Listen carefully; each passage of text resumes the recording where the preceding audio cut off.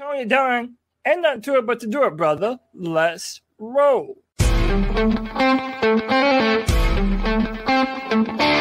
world where Carolina Panthers fans have an insatiable thirst for Panthers news and opinions, only one podcast roars ferociously. It's the C3 Panthers Podcast.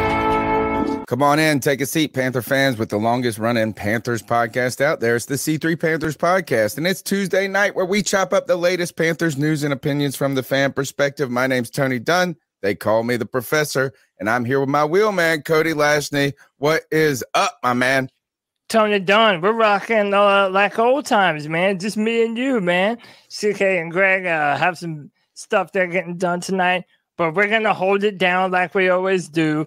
The Panthers have a brand new defensive coordinator, and Panther fans seem to be pumped about Ejiro Evero. We're already Tomato. Yeah, we're already determining how to say his last name. But dude, Deuce Staley is the new coach on the Carolina Panthers. Steve Wilks is going to be the new defensive coordinator of the San Francisco 49ers. Tony, you already know there's so much to talk about, so much to get into, but we're going to do it with the best damn Panther fans in all the YouTube, and you already know them and love them. Our man Joey the Blind Panther, 910 Panther fan, Anthony Piccarello, Joshua Hall, Just Don't Care, Ken Folk NC, Lawrence Trevette, Lynn Leonhardt, Michael Davis, Pack MD, Padawan Panther, Raleigh Lee, Rock Rhyme, Smells Like Blue, The Cardiac Cat 13, Tim Estes, Underground West, Tony Dunn. Ain't nothing to it but to do it, brother. Let's roll. I love seeing all those little green name tags in our chat. I'm pretty sure they're green in the YouTube chat. Those are C3 super fans. Those people are diehards. They rock with the C3 Panthers podcast. We thank you for your support. That's a small donation that they give the podcast, $1.99 a month, and get some of those cool tags, the loyalty badges, and cool emojis. But you know how you can support the show? You can smash the thumbs up button. You can subscribe to the longest running Panthers podcast, finishing up our 10th season as a podcast. Haven't missed a week since 2013 when I started this show way back when. Good Lord, it's been a fun ride. We love having you here with us, and we are so close to 5,000 subscribers, folks. We're 100 subs away. 4,900 we hit today. And our small, humble podcast, but our wonderfully brilliant community continues to deliver. So smash the thumbs up button. Be a part of the show. Call into the show at 252-228-5098. We want to hear your thoughts on our new defensive coordinator. Will the Carolina Panthers find an offensive coordinator? We heard about Jim Bob Cooter about a week ago. Favorite boy, name. I know best. Who doesn't love Cooter? All of a sudden, this is that all silent, though, all quiet on the offensive coordinator front. Some people are even dropping names like a Jim Nagy potentially after this Super Bowl. So we want to know what you guys want to talk about. Jump in that chat and tell us, because this is a show by fans for fans. Rock with us. Man, we're even going to be talking about Panther fans bantering back and forth with Shaq Thompson and other players. Matt Rule, egos, they don't go away. So it's going to be a fun show. Go ahead and get your calls in, folks, because we're going to start sprinkling the calls in more throughout the show tonight and hopefully going forward and not just, trying to, I guess, make it more integrated into the show. So go ahead and call in 252-228-5098. Cody, let's go ahead and jump in tonight's show. And the big news is the Panthers are starting to build their staff. And one of the things that Frank Reich was, there's a story. Actually, let me just bypass to this. Is Joe Person put out a story on The Athletic, and it's kind of like a detailed moment by moment, day by day account of the coaching hire. But really like how they were doing the interviews, who was doing when, who was doing what. There was a lot of rumors. There was a lot of conjecture behind the scenes. But one of the things that Frank Reich brought to the table was not only experience and an offensive mind, but connections in the NFL that he had been cultivating since he had even been fired from Indianapolis. Lists of names that he had been in contact with, and trying to say, like, it's important for him to put together a top staff. And this was really important or resonated with David Tepper, who spoke a lot about it and why they selected him. And Frank Reich mentions, like, we've got to get a great staff together. Frank Reich has had a history of putting together a talented staff. I mean, if you look at it, they're all in the freaking Super Bowl right now.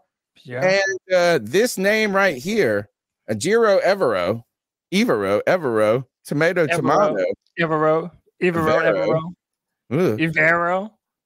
This name, how do you say it? Yeah.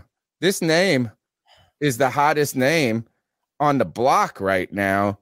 And I got to just say I don't know how many people in the world have been following defensive coordinators, but this name, haven't seen anybody say anything bad about this guy. Not a single person's like, I wish we would have gotten Fangio. In fact, he is a Fangio. He's a young Fangio disciple. Listen, out of all the defensive coaches that were out on the market, Ejiro Evero, his name was number one amongst them all. In fact, he was even getting head coaching interviews. We had interviewed him for the head coach. There was a bunch of different teams that wanted this guy to potentially be a head coach. He's by far the most coveted defensive coach that was out there on the market. And listen, I know we're going to talk about Steve Wilks a little bit later, but now you're finally seeing the benefit. Well, I say finally, but I should say already, you're seeing the benefit of the type of people that Frank Reich can bring into the organization, and that his name and his resume and the things that he has done in the NFL, it means a lot. And people feel like the Panthers are building something really, really nice. And Ejiro Evero was one of them. So a few points about Ejiro here. The first year as a defensive coordinator, he coached the Denver defense that ranked top 10 in total defense, despite injuries that were up and down the roster. And he was despite trading away Bradley Chubb, one of the, that a coveted player. And despite this, or in spite of an offense that didn't put any points up, dude. This defense was on the field the whole fucking season. How many excuses were made for Carolina defenses over the last 2-3 years about, like, oh, imagine how good this was if the offense could actually move the ball and score. The Broncos averaged like 10 points a game. Yeah, their offense was very, very bad. I mean, there's a reason why this dude was the number one amongst most defensive candidates. And it really has a lot of Panther fans, myself included, fucking pumped for Jeremy Chin and J.C. Horn, maybe even a guy like Dante Jackson, because of his pedigree and what he's been able to do with that defense for the Denver Broncos. I wanted to play this clip. This was when he was still with the Broncos, and I wanted to play it, and then I want to talk about what this means for the future of the Panthers defense. 3-4 in our base defense. We'll play a variety of sub packages. There'll be a lot of carryover from what these guys did last year. But at the end of the day, Coach Allen was just talking about the evaluation. You got to start with the evaluation of your players. You got to see who's in your roster. You got to see what they do well. And then the scheme has got to fit your players, and you can't go the other way around with that. All right, dude. Scheme has to fit your players. But he also mentioned, Tony, something that we have been mentioning for a long time and that a lot of fans have been mentioning for a long time, and that's a 3-4 defense. Do you think this is finally the moment in time where the Panthers finally make that leap to the 3-4 like has been talked about for a long time? I have no idea. And when I say I have no, I mean, like, it sounds awesome. It sounds awesome if you have the right personnel, everyone tells us, or whatever it is, but all I know is this is what I know about a 3-4 defense. Historically, it has fucking driven the Panthers offense nuts. Yes. Every time the Panthers have played a 3-4 defense, I felt like we just got mollywomped. And tell me if I'm wrong when here. we play the 3-4 defense, I feel like everybody mollywomps us. Yeah, but we never even committed to it right with the correct personnel.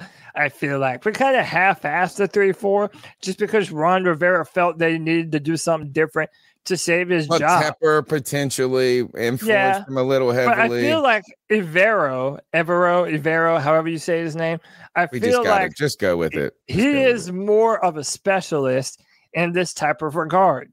And I feel like if the Panthers know that they're going to be a 3-4, they can start building through the draft in this direction. And I think that can kind of mold the way that we do things going forward. But Tony, something else I've noticed about 3-4s, I don't know if you agree or not, I find that the most ferocious pass rushing defenses normally always come from a 3-4 rather than a 4-3. I feel like it's harder to find. How about this? It's harder to find 4-3 defensive ends than it is to find 3-4 outside linebackers. Look, I think this is a great comment in the chat. The very next one, 3-4 is easy to run on. 3-4 assumes every team is passing.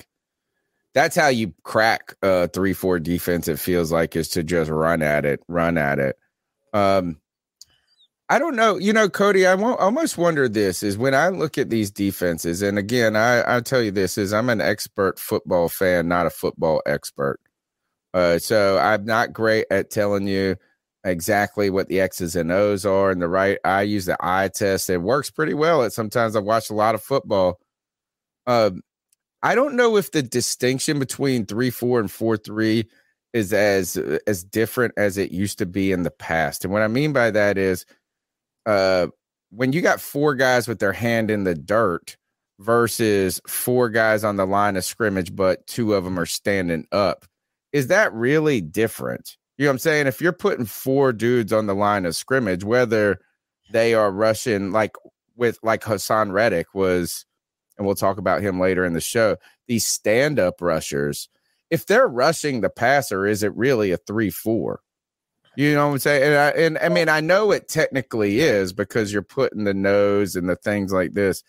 I do think is that 3-4s are suited for the modern day defensive end.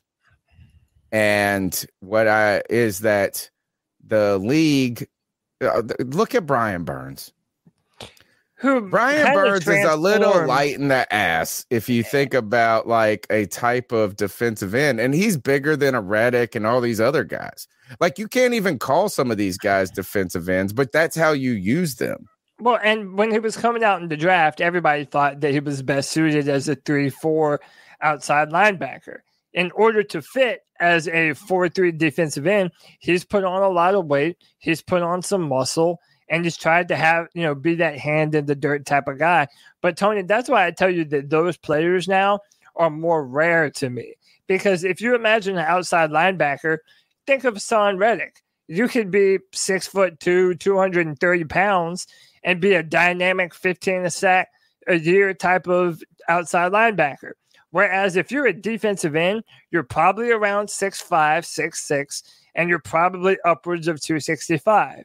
And I think finding those. Oh, that's light, bro. That's still light. Right, even more. But that's my point. 285. The bigger, more athletic guys are just flat out harder to come by.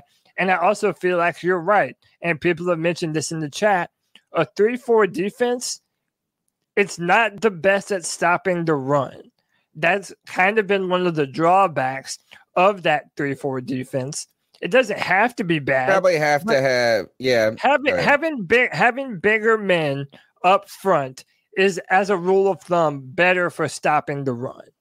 Sure. I think the other thing is when I think of the 3-4, the historic 3-4 defense, not the new one, maybe, is and why it didn't work, right? Is I think of people like Quentin Coples. Quentin Coples is a North Carolina guy. He's from Kinston, North Carolina, went to Chapel Hill, was a guy that old school Panther fans, not old, but if you going back to 2013, 2014, I forget when he came out, people were hype about him. He went to the Jets in the first round, and he was drafted as that athletic defensive end who could rush the passer and drop back into coverage. I think that those guys are all liabilities at the end of the day in coverage, right? So is that like if you run that, you just have to understand that their whole job is to rush the passer. You know, like they said this is I saw Hassan Reddick's defensive coordinator say this earlier in the season. He had 17 sacks this year. And he said he probably would have had 25 if I hadn't have dropped him back into coverage so much. Right. And I just it's hard for me to say is like, how do you use these guys? I just don't want Brian Burns on running backs. I don't want Brian Burns on wide receivers. And that's what you do. That's how you attack those things. So how do you, and I'm hoping, and I trust these guys know how to mix it up in the right way. I think you have to have, again, I think he's right here, is that you don't, and this is the archaic version of football, is where your scheme, you bring in players to fit your scheme. Or maybe not that, is maybe I'm not doing that, is but you go like, this is how we do it. This is what we're doing. Instead, the whole part of the NFL is everybody is good. I love the saying good on good. Right? Is everybody is good. And Frank Reich said that in his press conference. It's good on good. We got to get the most out of our guys. We have to make it about our players and what they do great. So I respect his position and I trust his wisdom on this. But I just have never seen, first, we just never had success with it. But we've only tried it twice in our history, or 3 times. Totally. One, I think we were like a 3-4, like in the early in our tenure. Then you had that Ron Rivera year where it was just like, we don't know. We can't stop the run for shit. It felt rushed. It felt forced. It felt like they didn't really even fully commit to it. They changed mid-season, I think, or something. Well, no, but they did it before the season. But it felt like the players that we had drafted, it's like we didn't really even commit to a full 3-4 defense. Like we kind of just took the 4-3 players that we had and then tried to fit a square peg in a round hole. We had older players. You don't know how good he was and how familiar the staff was at teaching it. It was teaching it on the fly to a certain degree. And the only other reason, the time I've seen it, is that 3-3-5. You know, I know that's not a 3-4, but like, it's like the collar. And then you're just like, oh, God. I just haven't seen us had success when you only put 3 men on the front line. Right. But this guy, you're coming from a team, though, who has a history of fucking dominating with that shit.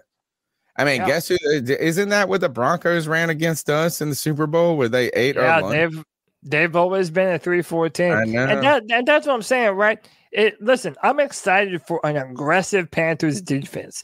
I want us to be kicking quarterbacks' ass up and down the field. And I feel like an aggressive type of defense is what the Panthers need. We need to play what they more. need is good players. Yeah, but That's we have them. fucking need is we good. No, we don't. We have the player. Yeah, we do. We have the Bullshit. players to play man coverage, Tony Dunn. I take J.C. Horn over Patrick Surtain any day of the week. And we have the players that are built for man coverage. And in fact, this was some of the drawbacks from Steve Wilks. People felt like Steve Wilks played that off-man coverage too much in the vein of a Ron Rivera, and that it was causing too much of a cushion for opposing teams to just dink and dunk their way to a first down and pick when they want to take shots. I just don't know if we got the defensive front. Well, we're going to have to build this way. This is going to be a process. We're just now getting in our new head coach. We're just now getting in our new defensive coordinator. We are starting to move in the right direction. Yeah. But we need to continue to draft well. And Fitterer in my opinion, has never been more important to this organization than right now. Now we're about to really see if Scott Fitterer is who we think he is as a general manager, and if he can continue to build this team with the 3-4 defense in mind. Tony, I wanted to turn to our old friend Jordan Rodriguez, who went on the Kyle Bailey show, to give her thoughts on Ejiro Evero. I know Ejiro well, obviously covered him extensively here in Los Angeles and then kept up with him when he was in Denver. First and foremost, I mean, my goodness, this is an absolutely home run hire for the Carolina Panthers. And what I mean by that is not just Ejiro as a person, as a coach. He's fantastic with players, fantastic with strategy, but it's a really modern hire too. This is the Carolina Panthers looking at the way that defenses are moving and changing and evolving in the NFL and what the dominant strains are going to be here moving forward. And Ejiro Evero is on the front lines of that. So the first thing I thought of when I see, how hotly that the Panthers were pursuing Ejiro for quite a while, actually, I thought to myself, wow, this is a team that's modernizing fast in terms of what it wants to do with its scheme and philosophy. And Ejiro, like I said, he's on the front wave of that. Just the way that he can take all of the different systems that he's worked in, but also meld it into this sort of next evolution forward of what this Fangio system is. You saw it happen. He helped install it with Brandon Staley in LA in 2020, and that kind of took over the league by storm. And now he continues to even move it forward, and it's very player first. It's very empowering to the players to play in a system like that. So I'm going to tell you, Kyle, I'm kind of excited to see what this thing looks like in Carolina. Yeah, this is exciting to hear about. She's not the only one exciting. I think the thing I go back to is his first year as a defensive coordinator, is that how much this Broncos team defensive success came in the midst of dysfunction on offense. And that is very hard to sustain. I don't care what the talent level you have. You saw him dealing with injuries, trade away, but the team produced, and they're in a league, they're in a division. The only times here, if you look at this is wild. Actually, I'm going to share this just because I pulled this up the other day because I was just learning about him, and I've got to learn more about the Broncos. You know what I'm saying? Like, well, that's who we should be kind of studying in a way. Yeah. Look at these. Now, I know you guys are going to look at or at least I just remember the Broncos just sucking on offense, right? I do remember that. But look at this. 17 Seahawks, 9 Texans, 10 49ers. They allowed 32 against the Raiders. I mean, now they played some bad teams in the beginning. The Jets, but they hold the Chargers to 19 in October. They held the Jaguars to 17. What was the score when we played them? When we played them, 23-10. And see, even then, this actually mentioned earlier, Tony, this defense was having to kick in overtime to make up for that putrid Denver offense and Russell Wilson stinking up the joint. They gave up over 30 points, only one, this 51, but I don't think they had anybody play. I don't know what that was. Remember that game where the Rams put up, it was that, that was all, I think that was all the Rams defense. Wasn't that Baker Mayfield involved in the 51-point game? The 50 burger on Christmas Day. I think But look, you're talking about the only time they gave up over 30 points was to the Chiefs, and they're in the Super Bowl. If you exclude that. So to me, that says a lot. And one of the things that I continue to go back with this hire is that while he is a young and exciting defensive coach, he has 15 years of NFL coaching experience. The other thing that we also brought in right now, one of the hires, we don't know in his official capacity of what he is going to be with the Carolina Panthers, but we brought in Deuce Staley. Deuce Staley was, I think parted ways in a good way with Detroit. The word that I've heard is that his mother is ill, and he's from South Carolina, I believe, or somewhere in the Carolinas.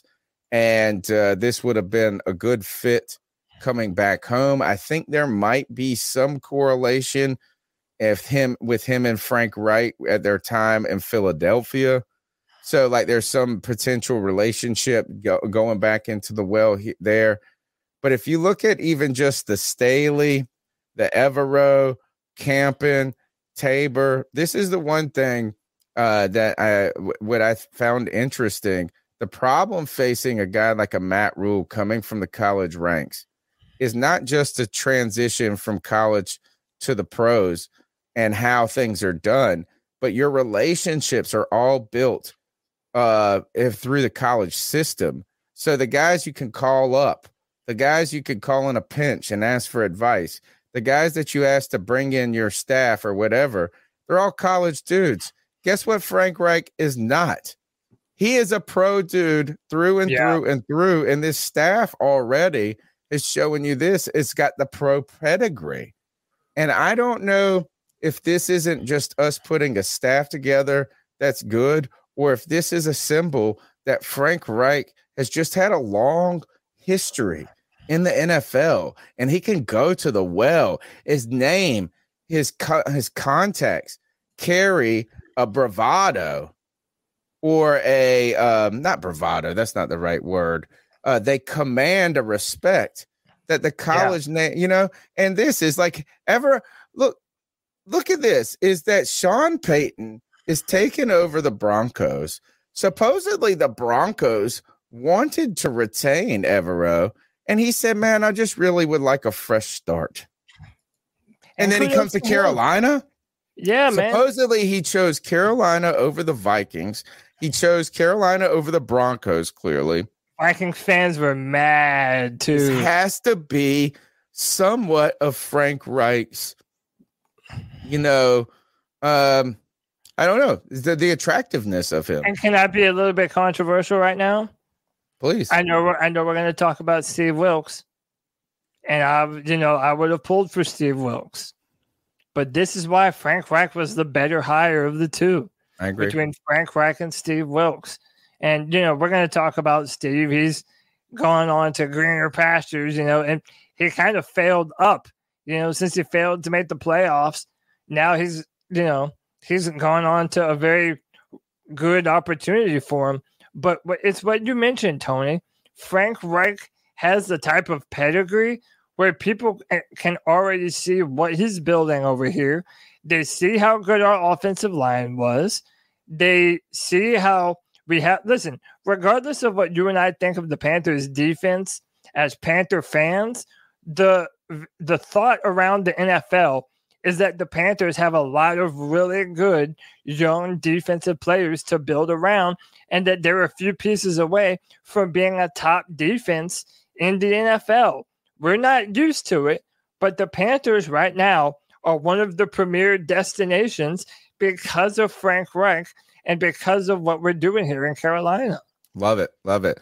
The number's 252-228-5098. That's 252-228-5098. We want to hear your thoughts on the early phases of the Carolina Panthers assembling their staff. The Super Bowl's coming up. Cody, why don't we go ahead and jump into a couple of catcalls? Let's do it. So what are your thoughts on catcalling? Yeah, it's pretty. You shouldn't do that to somebody. And how did that make you feel? Very uncomfortable. So how do you think catcalling makes the person feel? It feels good, like. Who's that cat sitting in the back corner with his face buried in his nose? Who's that kid that can use one?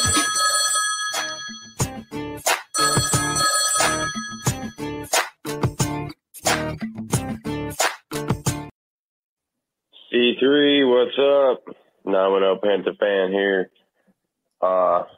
Great hire with Evero. I mean, I'm being optimistic about it because he had a lot of head coaching opportunities and interviews, so hopefully he sticks around for more than 1 year.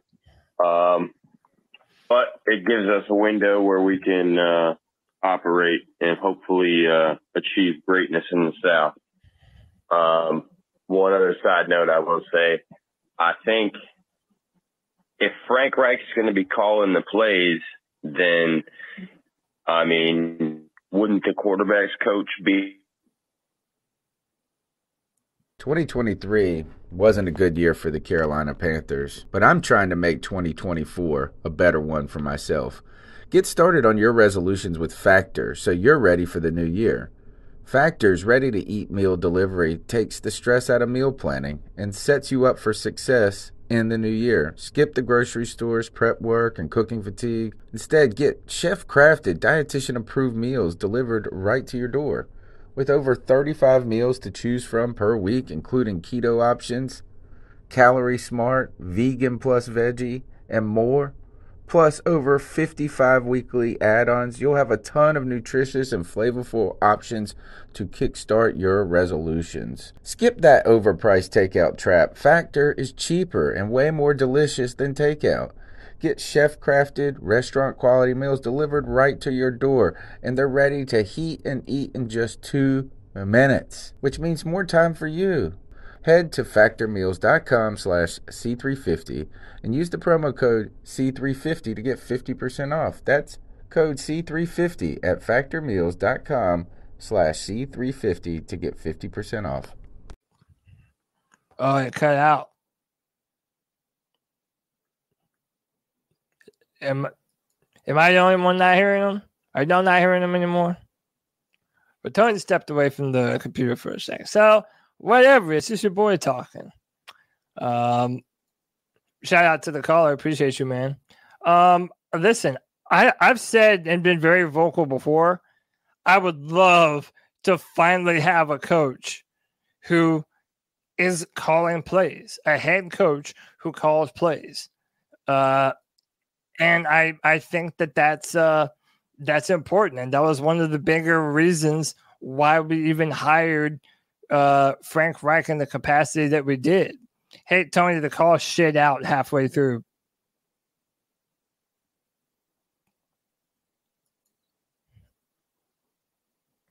Oh, sorry. Hey, I can't hear you. All right, I'm back.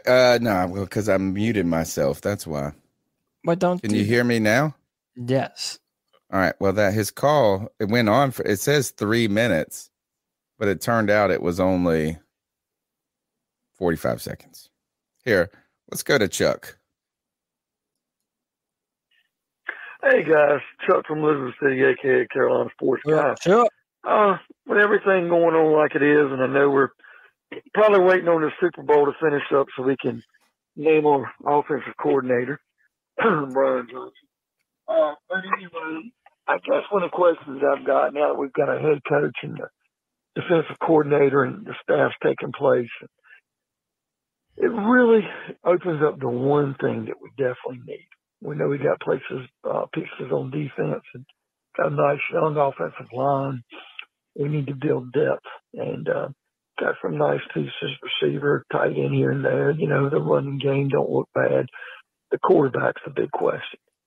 Now, if we sell the farm, try to move up in this draft to get, I say C.J. Stroud. Oh, why'd you do this to us, me, Chuck? He's the one to get, and not Bryce Young. It's C.J. Stroud. And I don't want Levis and Richardson. I know if we stick at 9, but I think Stroud would be the one home run pick.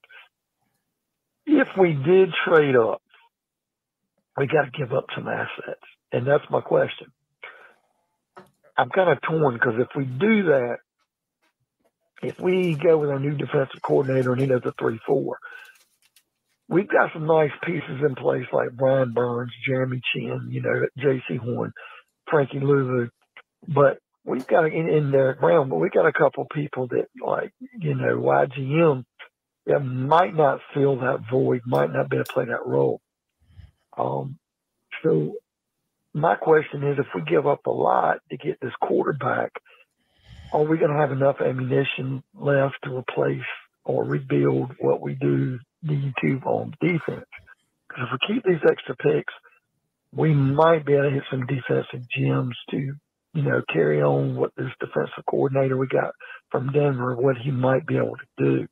But then again, that puts you at risk of not really having that great quarterback.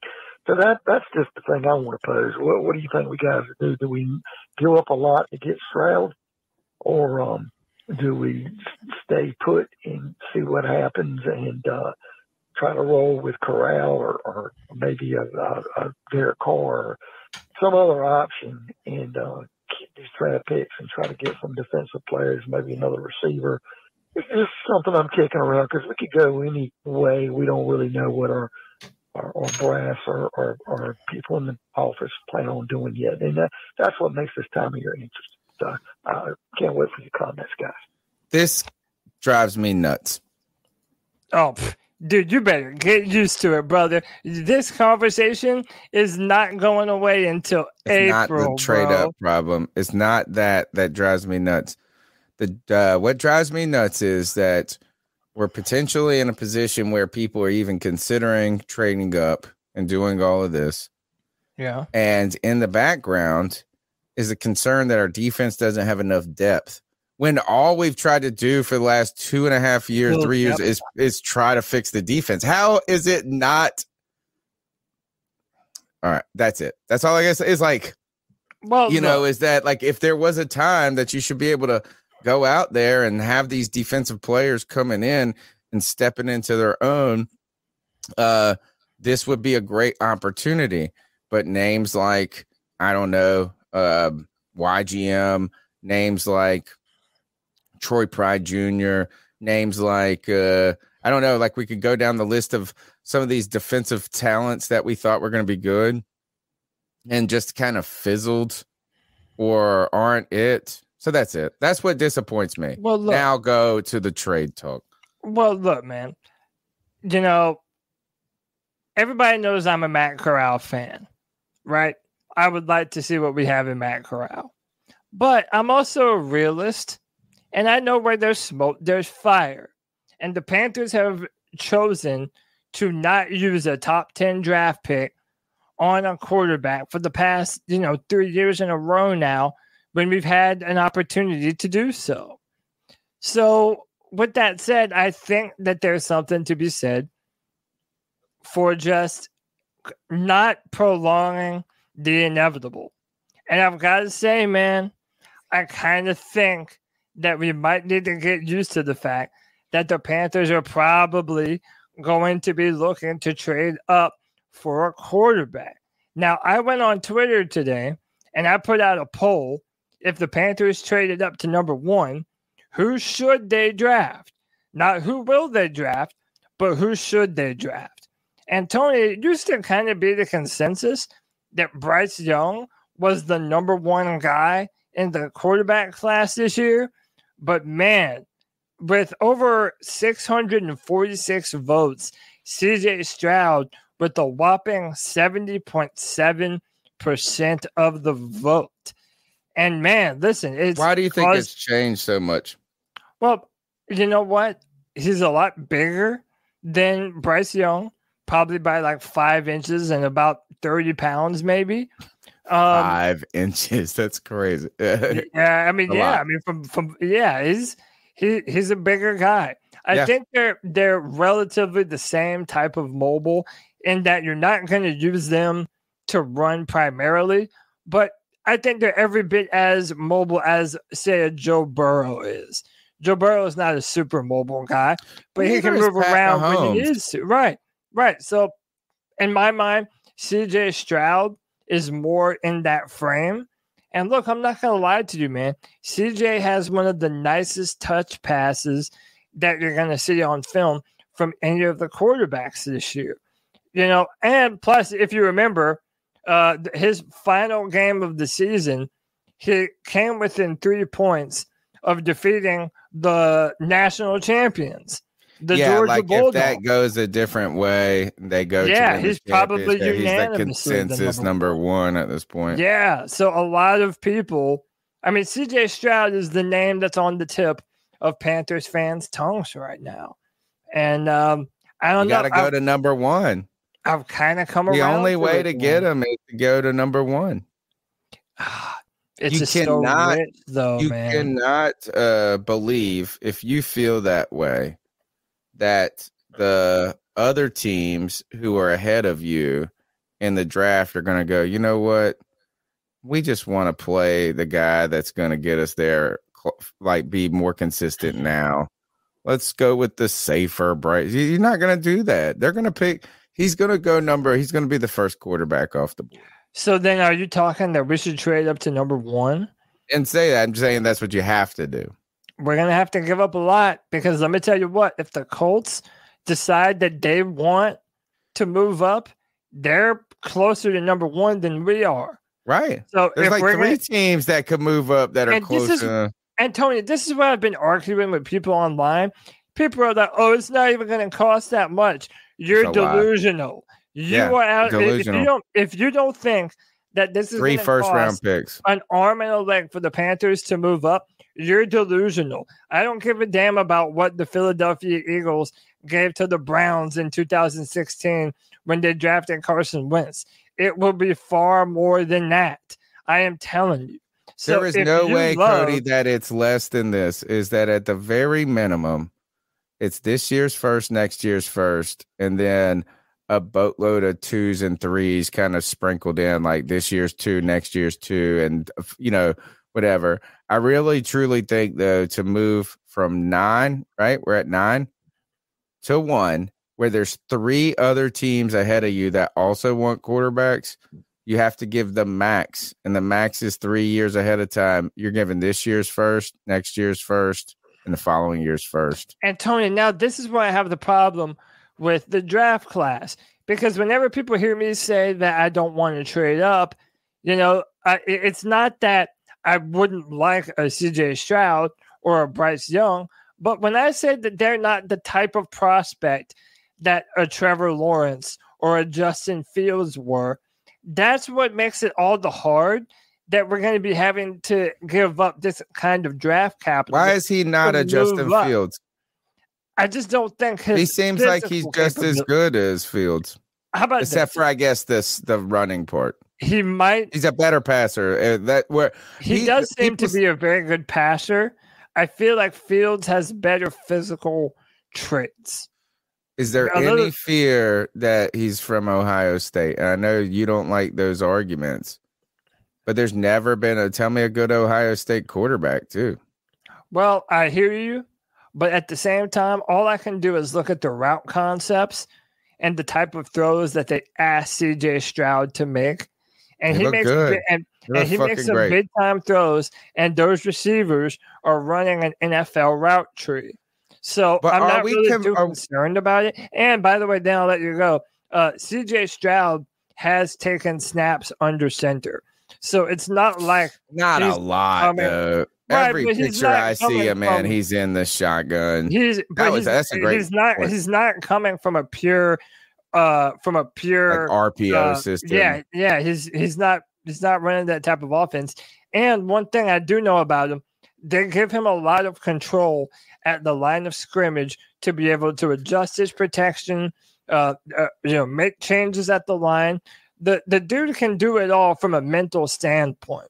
They have too good of talent at the receiving core for him to just be a one read and tuck it and run type player. That's not even his game. So you're right about that. Cody, when it comes to the Stroud talk, is it a little recency bias though? And what I mean by that is the last couple of games, right? Like that game against Georgia, right? Just fucking sinking into our head. But if you think back to the beginning of the college season, I think they went and played, who was it? It was a game I was really excited to watch them play. And he was just whelming. It was like in these 2 big games. I don't know if it was the Michigan game or if it was, did they play Penn State? Can't remember if they played. I remember going, oh, this is a big matchup. We're going to watch this. This is the time Stroud is going to remind everybody that they've been sleeping on him because people told us 2 years ago Stroud is going to be the dude. People told us 2 years ago to not get last year's class with Pickett and them. That wasn't it. It's this year's class. So we were still waiting for it. And in the beginning, you're like, oh, Stroud, his name kind of lagged through a lot of the season.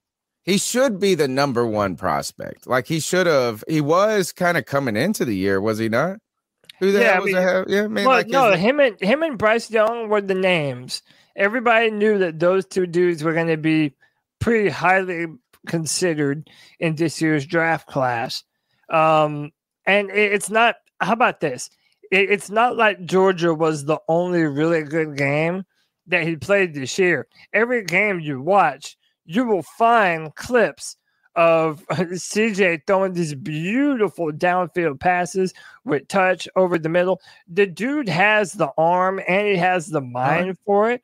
But, something else to consider, he had Marvin Harrison Jr., the best wide receiver in college football. That's who I want. Jackson Smith and Jigba, who is another really good type of receiver. And Ryan Day, the play caller in their offense, he is just very good at scheming guys open. But at the end of the day, Tony, your quarterback can only do what they're asked to do. And they didn't ask him to run very much. And that's he's why not super fast, dude. He's not. I watched him. I was like, I was expecting him to be like, oh, you're the guy taking over for Justin Fields. Like, you're going to bet you he runs. I was like, nope.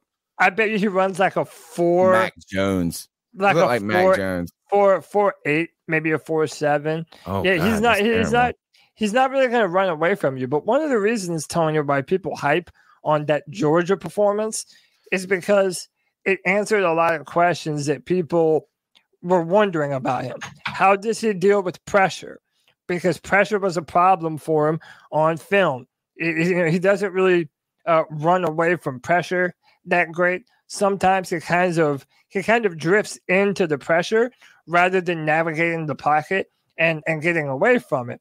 Whereas when he played Georgia, he played the best college defense that there is to be played.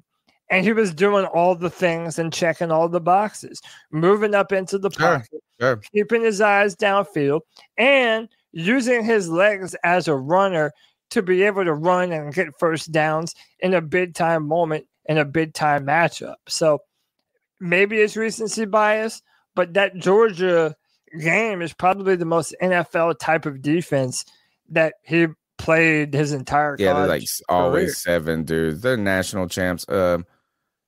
And here, and recency bias has a negative connotation to it. And if you could spin that and take it from another angle, is this just the fact that he peaked at the right time?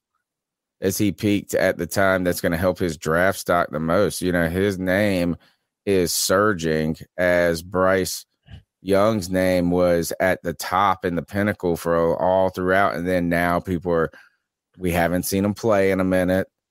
Alabama didn't go to the national championship. So he's gotten a little distant in our minds. And guess what's become more important is height. Like, oh, he's so small. He's so small. It's so small. So like the tape that was overriding that now has faded, while Stroud's tape towards the end of the season, fanned the flames of his stock. And he's going to surge into the number 1 quarterback right now. And I don't think it's even close at this point, particularly. You guys asked me what I want to do. I think trading up to 1 from where we're at when the teams are ahead of, I just think it's going to be so much. Yeah. And he better be like Joe Burrow. Right. That's that's the type of player I need, is a guy like I know is going to just I feel like Joe Burrow is just going to, as long as he don't get hurt, which he's already been hurt once, actually. It's like, as long as those guys are going to deal, him, Mahomes, but I don't know. So much risk with it. My personal thought is, you guys are going to hate it. Bridge quarterback, 1 year, I know, and Hendon Hooker in the second. Why even spend the second round pick? If you're going to get a bridge, go with Matt Corral as your number 2. There's no reason to not have him there. No, Hendon Hooker. What I'm just saying is this: you just don't make Hendon Hooker start. No, it's that the idea is that guy just doesn't make it, so Hendon Hooker doesn't have to start.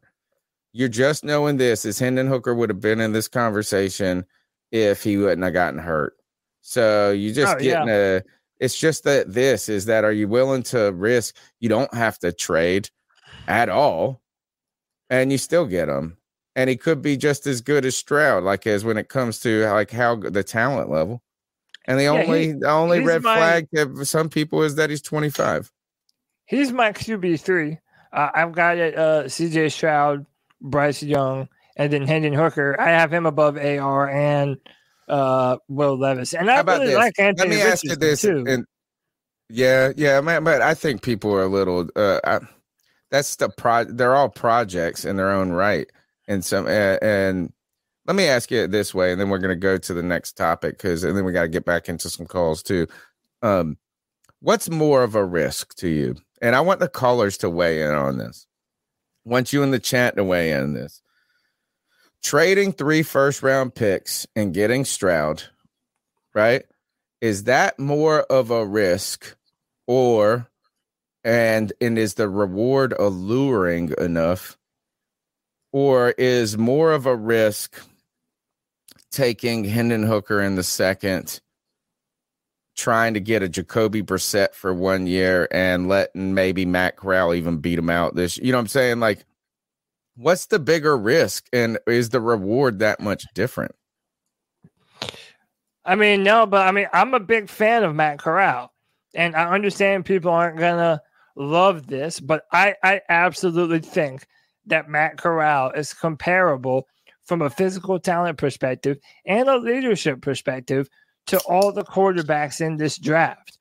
I really do. But I understand the argument that you're not going to bet and I understand the argument that you're not going to bet your future on, a third round quarterback that these coaches didn't even hire or that they didn't even draft. So, I understand the urgency, but I put this on Twitter too. If the Bears know that the Panthers are desperate for a quarterback, they're going to drive up the price. And I'm sorry, I see people like Zach. Well, they also know that Houston wants one too. It's not even the Bears knowing we're thirsty. That's not the point, Cody. Everybody knows every QB needy team is thirsty. The problem is that if it gets into a bidding war, right? If you get into a bidding war, the other people's picks, they have more ammunition, are more desirable. They're higher up. And so that's what I'm saying, man. And I see people coming at me in the chat. Oh, it's a poverty mindset. We have to do whatever it takes. I'm sorry. I'm not jumping on the bandwagon of literally whatever the Bears want for the first pick. The Panthers need to jump up and down and make it happen. Like, I don't know. They just have to give more than every other team. That's it. They don't have to jump up and down to make the Bears. A lot. That's going to be a lot. It's going to. In your mind, is there any way? And you already said earlier, it's probably going to be 3 first round. That's what I think it has to be. I mean, I don't see another world in which that isn't the scenario. Now, people are also saying, well, you would then have for what you lost in the draft, you would be able to make up with free agency. If you have your O-line, you have your quarterback, maybe you could convince some other guys to come. You don't got $70 million to spend, though. You don't even have that much. I mean, unless they can do some. I think it's next year. They're saying now it's going to take a whole nother year to get past this. Right now, to where so I don't know if there is a super cap voodoo that we can do. Right now, the Chicago Bears, a lot of these teams have so much cap money too. So they're going to be out there spending in free agency. So you can't get in 2 bidding wars. But that's what I'm saying, Imagine dude. That. So and look, I'm going to be very real with a lot of y'all in Panther Nation. Y'all are acting like some thirsty thoughts, okay? Everybody is so thirsty for a quarterback that most have adopted the mindset, whatever it takes to go get CJ Stroud. Go up and get him. And dude, I like CJ Stroud. I just spent the past 10 minutes telling you all the things that I like about him. But if you're going to tell me that he's worth giving up 3 first round picks and potentially ruining our draft for the next 3 years, I'm sorry, that's a hard sell for me. I almost I think of it as this: is who does the player that he compares to in ceiling and talent, not a style of play, but think of some names. Like here, let's use. How about this? Can I give you a high end and a low end comparison? So, okay, this is a high end, low end. High end, you're hoping that is Joe Burrow. That high end, that's what you're hoping from CJ Stroud. Low end, maybe a Jared Goff. And Jared Goff had a damn good year this year for the Lions. But, that type of player, they're going to put the ball in the air. They're not very mobile. You're not going to ask them to do a whole lot. But, in that kind of mold. You almost wonder, I want you guys in the chat to make a list of players that were worth 3 first-round picks as a quarterback. I think you would put Luck in there. And even though, and the irony of that is that he retired before everybody. But thinking back on even the best quarterbacks, the best prospects, sometimes they haven't yielded.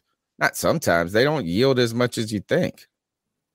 Is that, you're going to point to Joe Burrow. Maybe you could say he's worth 3 first-round picks. You could say an Andrew Luck. You could say Patrick Mahomes now that you know what you know. You could say maybe Trevor Lawrence. I know you guys say that because he was the most accomplished player in the history of the world or one of them. So I would accept his name in that. I'm trying to think of another name right off the bat that would just be, think about it, in any scenario worth 3 first-round picks.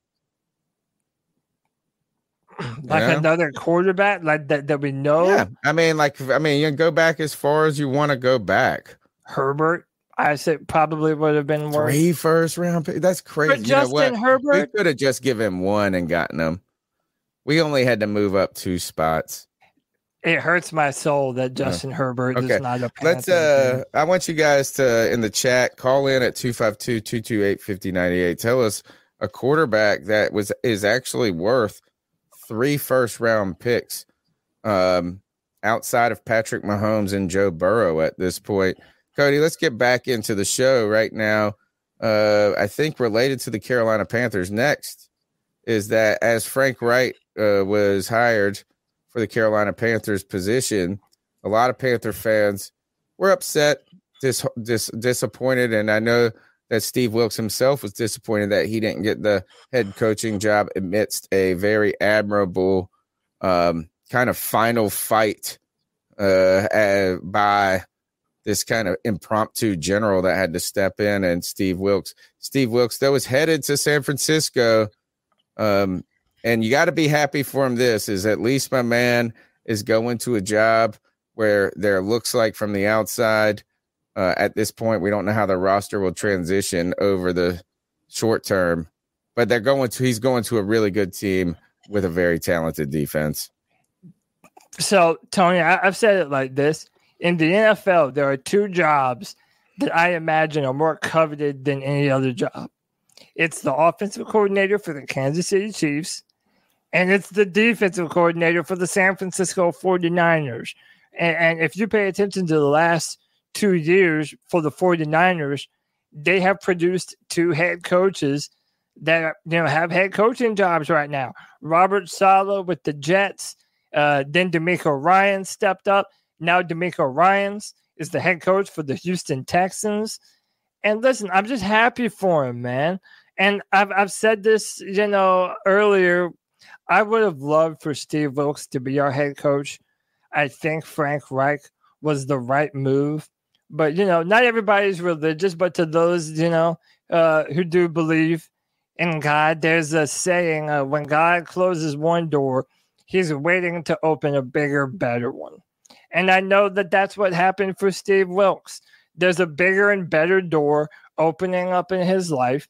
And now he gets the opportunity to, finally have a plethora of different talent to be able to use. That 49er defense is absolutely loaded. And I think this is going to be his best opportunity, perhaps even better than it was with the Panthers, to finally land that head coaching job in the NFL at some point down the road. I love me some Steve Wilks. I'm so happy for what he did for the Panthers this season, that he got to be a part of that. He made that season more fun for us, Tony. In the years that we've been doing this show, the end of this past season was better than the past 4 years combined of late November Panther football. So I love him. I'm happy for him.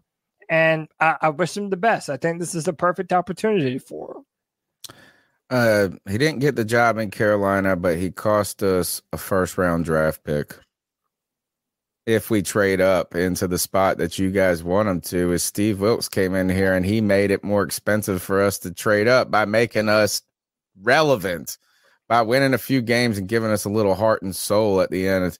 And it does help us. And what I mean by that is like, man, well, guys, think before the day before Steve Wilks took over this team, we were talking about this is here we come number one. Here we come number one draft pick. And now we're having to talk about trading 3 first-round draft picks to get the number one, which is how have we fallen or have we risen? I don't know. It's like what upside down world you want to look at it from. The other thing, the thing I'm most happy about Steve Wilks getting this job is I'm finally happy that he's going to have a defense that he doesn't have to blitz every down to get pressure. Right. When he was our defensive coordinator, he only did 1 year as our defensive coordinator, and it was a pretty admirable job he did. The defense wasn't as great. I mean, you know, we were coming from the 2015 to 2016 season. Coney Ely took over full time, didn't work out. So he didn't have the pass rush that you had where you kind of had, what was it, Jared Allen, who came in. We traded for him. I think Charles Johnson. Yeah. So you had some talent on that you didn't have in 2016. And I just remember he blitzed at a rate higher than like any coach. All right. Like we were just blitzing like crazy. And it was not because he wanted to. He just had to. I don't even remember a Panthers team that blitzed as much as that team. Yeah. We were he's now going to get to be a balanced coordinator. Yeah. I'm happy for Steve, man. I'm happy for Steve. 2 things can be true. He did the best job for us that he reasonably could have done. And I think that Frank Reich was the right guy for the job, man. I'm happy. Particularly if you're talking about trading up and picking a quarterback and this and that, is that you have to think we're a little bit more well-positioned to make that decision, not just us being fans on the outside looking at it, but having a quarterback who is a former quarterback who is now your head coach, who is just starting his tenure, who's coming off of kind of that bridge, but not bringing in the young guy to make it a bridge part. We're better suited to make the decision if we should pull the trigger on a quarterback now with Frank Reich than we would have been with Steve Wilks. Yeah. Also, you know, if we're going to get the quarterback too, I don't mean to backtrack, but trading up in the first year of your head coach's tenure is also kind of a rough thing, right? To then be hamstrung into not having your first round pick after your first year in the NFL. I don't know. That's just kind of tough. But I don't know, man. Like I said, I'm happy for Steve. And you know, I'm excited to see what this new Panthers team is going to look like, because it feels like on offense and defense, we're finally making changes that are going to be, you know, the first in our history for the Panthers. All right, what we got next? So if you're on Twitter like us all the time, you know, you might know that Twitter is for bullshitting, right?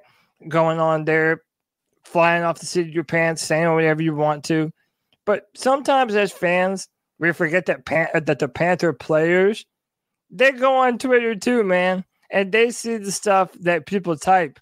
So Shaq Thompson, my man was on one. My man was, he had time. He was going after some people that he felt were kind of misrepresenting him, saying that he needed to be cut. He's a cap casualty. And there's a lot of interesting conversation behind this. And, you know, even thinking about what does Shaq Thompson's role look like now with the Carolina Panthers if we do move to a true 3-4 type of defense and you have Frankie Louvu who's come on, and you have Brandon Smith, and you're probably going to draft another linebacker. Then on top of that, Tony, Shaq Thompson's cap hit is probably going to be around $23 million this year. It's a lot of money, man. So he was going, people were talking shit on Twitter, and then he decided he wanted to speak his mind. And a lot of people were saying that he was wrong for not being at the press conference when they hired Frank Reich. That's what started this, actually. Right. Someone said that, and I forgot. I didn't get that tweet. But and it's called, I think he's very active in Panthers Twitter. I think it's a dude. I think he has a name. It's called Chubb in a Tub. He ended up apologizing, which is, I think, was nice, his stand up. But you read into everything. He's like the leader, the so-called leader of the team. Now, he does have a point in that, not this, but like he has been the centerpiece of Panthers leadership, whether he wanted to be or not, over the Rule era. So he is the guy that's like the tenured vet who has taken a vocal role, but they were like, oh, he won't even at this press conference. So, and he's overpaid, cut him. That's like where it went. And then he responded to that, and he was like, I was taking care of it said something like my women's and sick kids or something. Yeah, I was like, said how many women you got? You got to take care of. It's like, he said that he was taking care of sick women. And hey, man, shout out to him for being a good dad, being a good man. But it's not, okay, this is the thing. It's not unfair, right? Panther fans are going to speak their mind on Twitter, okay? And it's not a shot that he's $23 million against the cap. And then he goes on to say nothing's going to change my mindset. It's a business at the end of the day. No hard feelings. Whether I'm here or not, I'm a root for this team and my brothers. Best believe I'm going to be here. We can work something out. Would you take a pay cut at your job? Now, I don't know about that. You can kind of take that two different ways, because those last two sentences are kind of at odds with each other. We can work something out, but would you rather take a pay cut at your job? I kind of feel like if you can work something out, that means you're willing to do something with your contract. He wants to restructure. He'll restructure, but that still fucks us, man. Here's the thing. At the end of the day, he's just over. Down the road. Not overpay. Yeah. His pay, he's well compensated for his production. The Panthers have well compensated him. That contract is heavy on our salary cap right now. And I'm not going to fault my man for making money, right? So I'm not going to say he should take a pay cut. Like, I don't think that's it. Is at the end of the day is we just wish, man, we're 4 years into this contract and it's still this heavy. No way out of it. Like, there's no way out of it. Like, you can't even restructure. And then when you restructure, that just adds years. So then what's the answer here, Tony? Do we cut him? Do we trade him? The real ideal thing would be to trade. Because somebody brought up and I looked into the Derek Carr stuff a little bit more. Because I like Derek. I think that would be a good, like, I think even if you got CJ Stroud, you'd still get Derek Carr on a 1-year deal with Frank Reich. You're pretty good this year, and then CJ Stroud takes over next year. That's what I would do. And I don't know if it would work or not.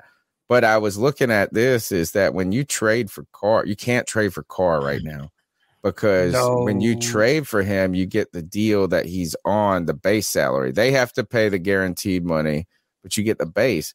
And he's going to get paid, his base salary next year is $32 million.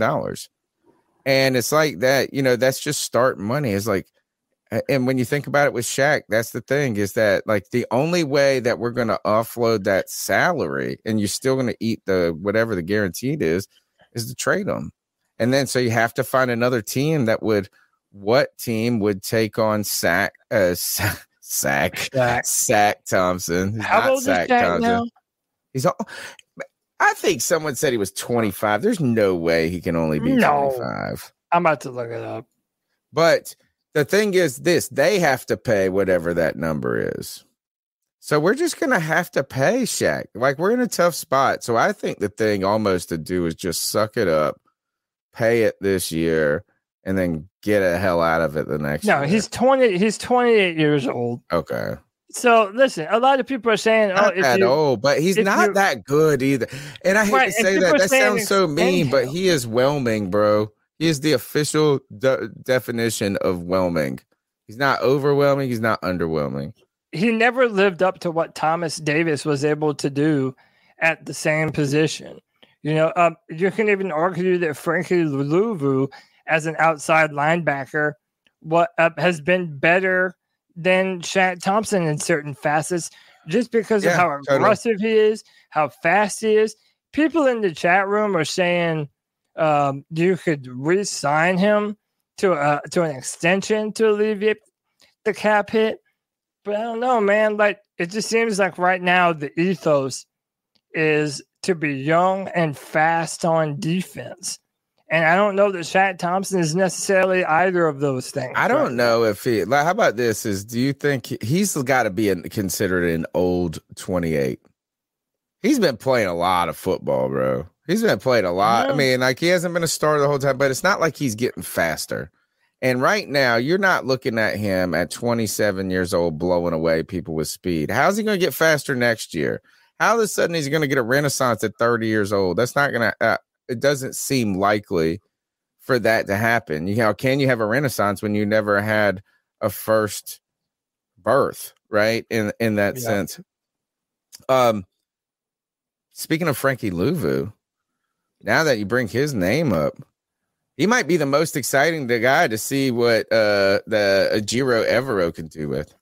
Yeah, dude, Louvu's a beast. Like, that man. might be the type of player that would work in that transition to where all of a sudden now he's like going to be he could potentially be a household name. I mean, I want to see what we have in Brandon Smith. And listen, how about this? I feel like Frankie Louvu, based on what he was able to do last year, number 2 in sacks on the team, by the way, I feel like he's more important to the Carolina Panthers right now. And he's been on the team 2 years now. Like, you know what I mean? Like, Louvu Thompson, in my own opinion, never had that kind of jump. It's just and we're not shitting on him. And granted, I even said that when he wore that number 7, I felt like he played better. Yeah, he's had some moments. He's had some moments.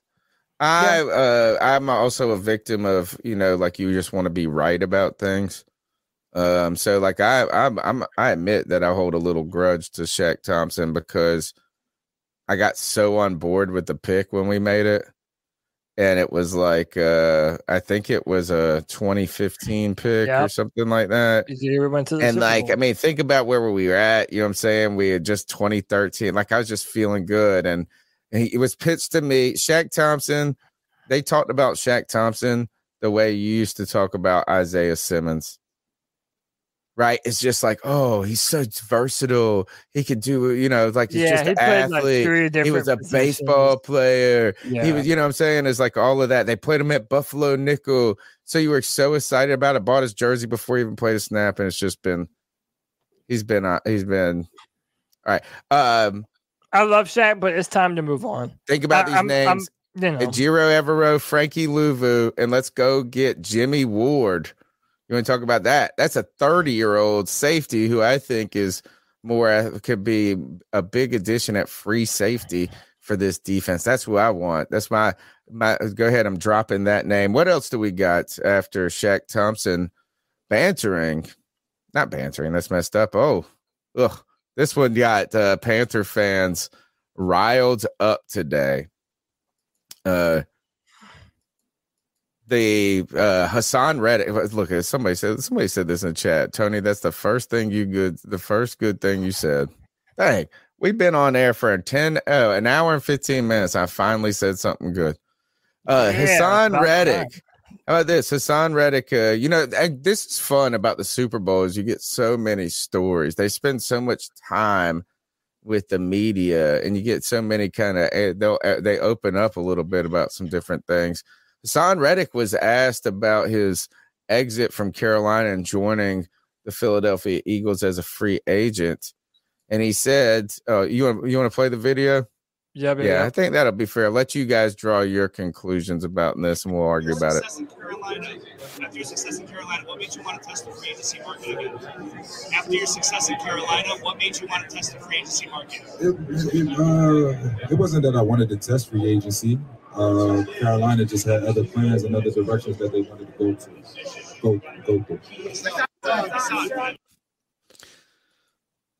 So what do you make of that? He didn't want to test. He didn't want to test free agency, but the Panthers had other directions that they wanted. I don't think that is how I read it at all.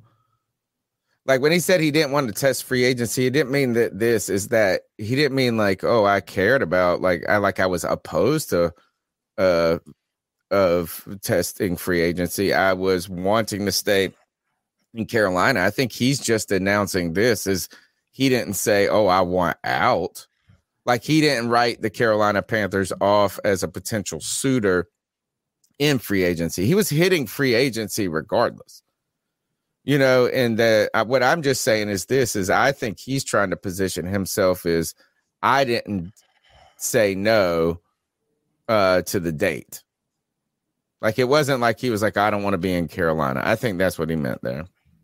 I mean, no, wait, say that last part one more time. That he just like his whole point. I think all he's saying here is never said I didn't want to be in Carolina. That's all I think he's saying is like I never said that. It was like it wasn't off the table, but they wanted me less. They didn't want me enough. That's all I would say. God of Blackness says he wanted to stay, but Brian Burns fire. By the way, David Screws also donated, said let's go Super Bowl staff with the $2. Thank you, David. No, I have a problem with this, Tony. You and I are going to have to be at odds once more. No, I think this is dumb. I think it was dumb that we decided to, one, let this man go, and then number two, sign Dante Jackson over Stephon Gilmore. And I was really happy with the Dante Jackson signing when it happened, but I think those were two high-end veterans, and especially Hassan Reddick. Hassan Reddick was playing his best ball the past 2 years. He was our primary pass rusher. He was snubbed for the Pro Bowl. Did y'all remember that? Hassan Reddick, he had more sacks than Brian Burns, and I think Brian Burns make it last year? He made the Pro Bowl, so that's my point. You don't just let go, in my opinion, of players that want to be a part of your organization.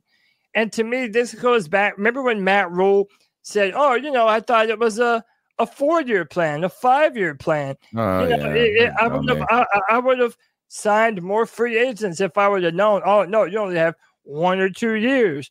So in my mind, this is just our dumb fuck organization led by an absolute clown in Matt Rule that let two of the more talented people on the roster walk out of the door. It's insanity, man. That Eagles defense is loaded from top to bottom. And you can make the argument Hassan Reddick is the best player on their defense. You didn't disagree with me one bit, Cody. Yeah, I didn't disagree. I'm not. You're not disagreeing with me here, and the organization forced him out. I don't think that Hassan Reddick wanted to be anywhere where the best deal wasn't.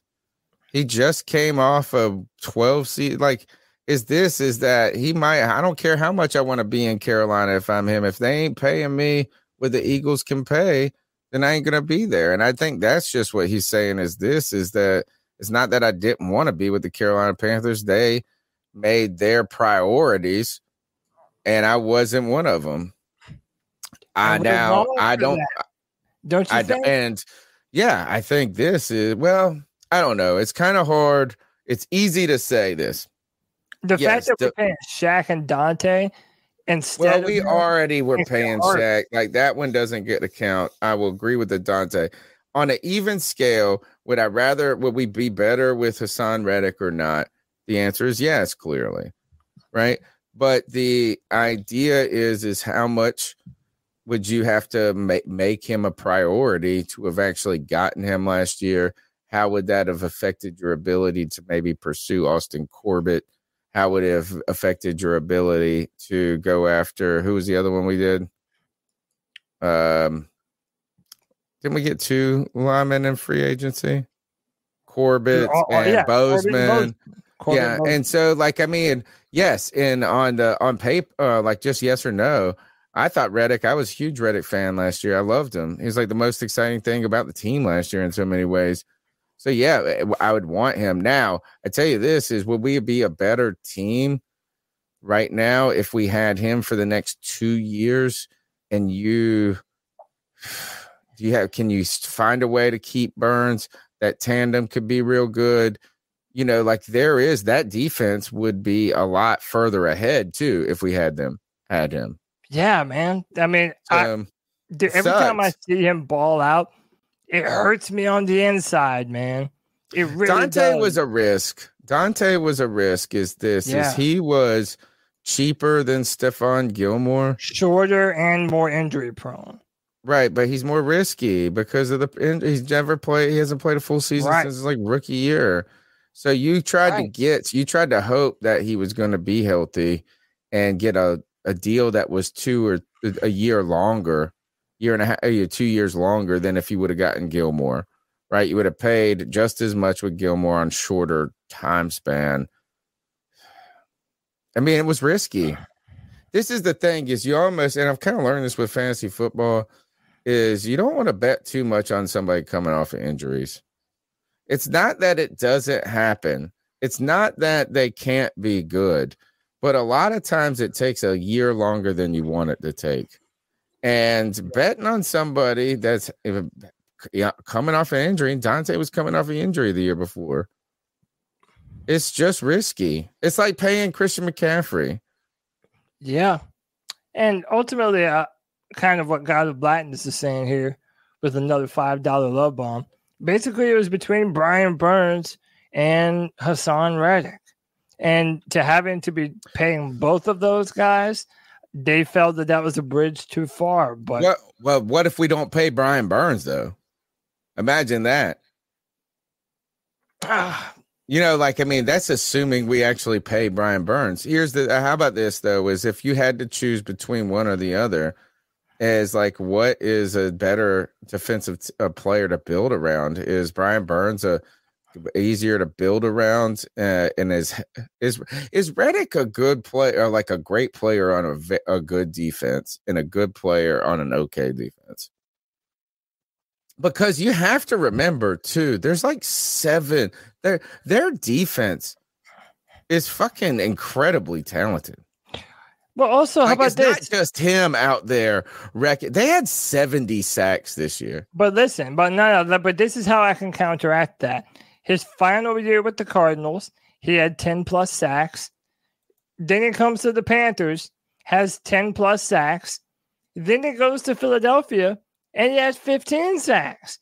It seems like no matter what team you put him on, Hassan Reddick is a productive pass rusher, man. I'm telling you, my man looks like a baby Von Miller. He has that kind of athleticism, dude. And it's just so tough knowing that we let that kind of player walk out of the door, man. It's just tough.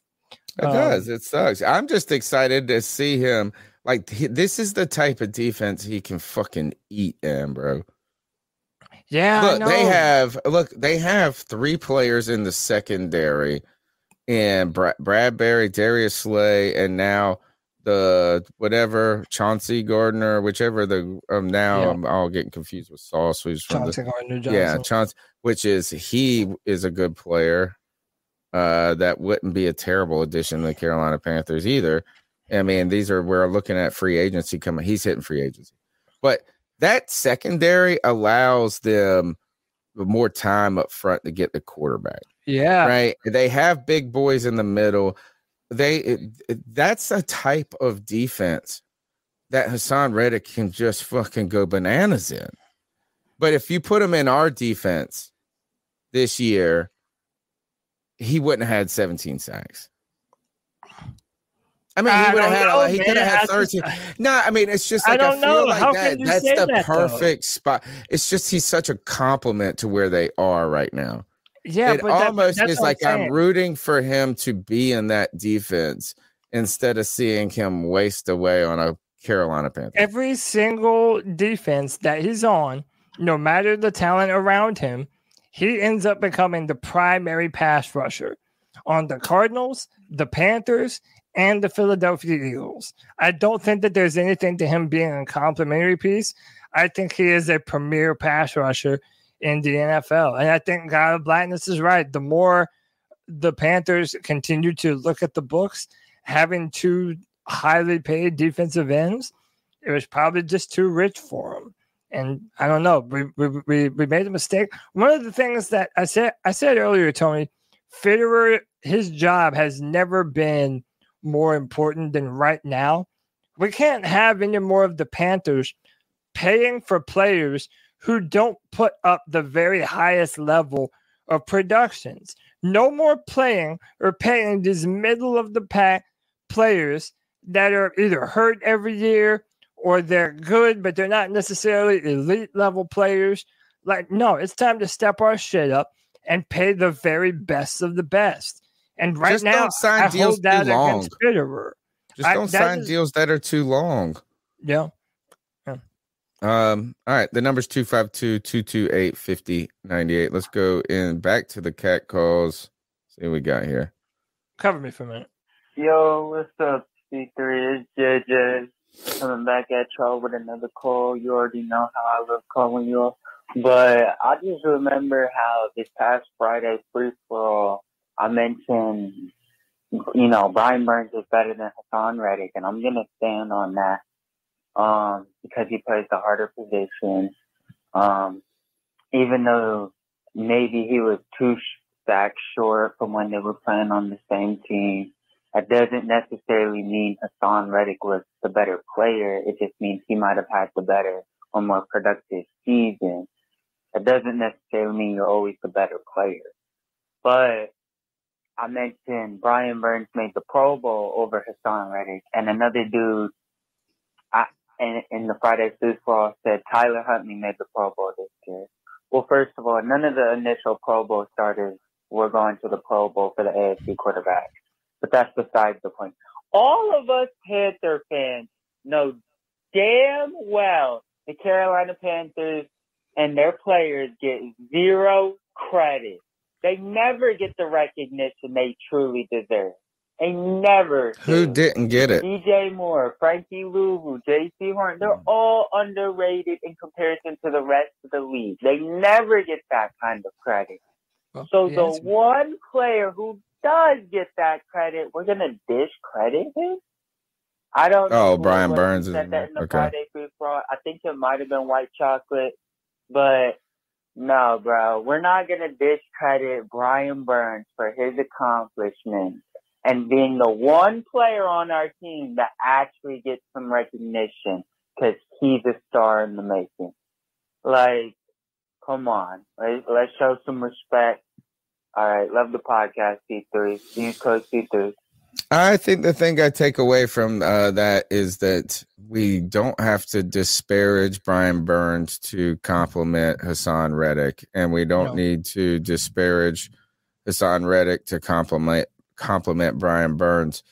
I do think this is that Reddick is one of those players that has overperformed, exceeded his expectations at his last 2 stops here and the Eagles. He has played. We got him on such a cheap deal last year, too. He was like nothing. He didn't cost anything. He played for us relatively for free in comparison to what he put up. He has outproduced guys, but he's made his shit. Hassan Reddick's good. I don't know. I'm not even in love with Brian Burns. I'm not even a super Brian Burns defender, but I don't feel like I have to detract from him either. He's one of those guys like this, is that like I hate talking junk about the best players on my team. Yeah. Is that at the end of the day, is that, I can talk junk, I mean, like but he's still like better than the other but we're also not 10 necessarily guys out there. So one, we're not necessarily talking junk either. We're talking about Reddick and him moving on and what caused us to move on from him. But that meant that this season was even more impressive for Brian Burns, that he had a career high in sacks, and literally every team that we went up against knew that Brian Burns was the only pass rush that we had. Tony, our second in sacks was Frankie Louvu at number 5. So they were doubling, they were double teaming Brian Burns all the time. And Tony, how many years in a row now have we mentioned how many near misses Brian Burns has every season? Where if he's just one step closer or one step to the left or right on a certain particular play at a certain particular time, and he could have had another 5 sacks every single season. His potential is up with the very highest pass rushers in the NFL. Are you still Brian saying Burns. that? Are you I still do 1,000%. Oh my I god! want that. I don't think that. Can I make a controversial point? I don't believe that. For example, T.J. Watt is some type of player that is just levels ahead. You're crazy. Yes, Brian he is. Burns. I disagree. I disagree. His production alone, what he's already done, has been levels above. And that's the conversation with Burns. A lot of people feel that he hasn't lived up to his potential, but he has gotten better every single year. Here's a hot take for you. Looking back at this year for Brian Burns, is it that much of a better year than he's had the last 3 years before it? Like you look back at that. Okay, so you're just going to look at just the sack statistic only. And pressures. He was one of the top 5 in pressures. Just remembering back into this season, do you think it was anything much better? Like significant? So you think this past year, he's like really stepped up in comparison? I think he was pretty good the first 3 years or whatever. Yeah, but so I would say he's pretty good. I would say he was a little bit better this year. But again, when you add in all the other circumstances, he was our primary pass rusher, and it was a secret to no one. He was the guy, and yet he still put up as many sacks as he did. Imagine if the Panthers... I thought you said Louvu was the guy. But that's my point. That's a problem. If your outside linebacker in a 4-3 defense is number 2 on your team in sacks, that's an issue. Because that means it's nobody else on your defensive line. We're not getting enough pressure on the line. And when we do, it's always Brian Burns. This is Joseph Broach. I'm with you. Joseph Broach. This is exactly it, is that he's been good. He's been important to our team. I hate talking junk about the players who are actually the most talented on my actual team. But we are, as Joseph said, go back to that comment one back before, is we are going into his 5th season, and we're still waiting on potential. We're still waiting on the more to come. The Brian Burns to turn it on, as he points.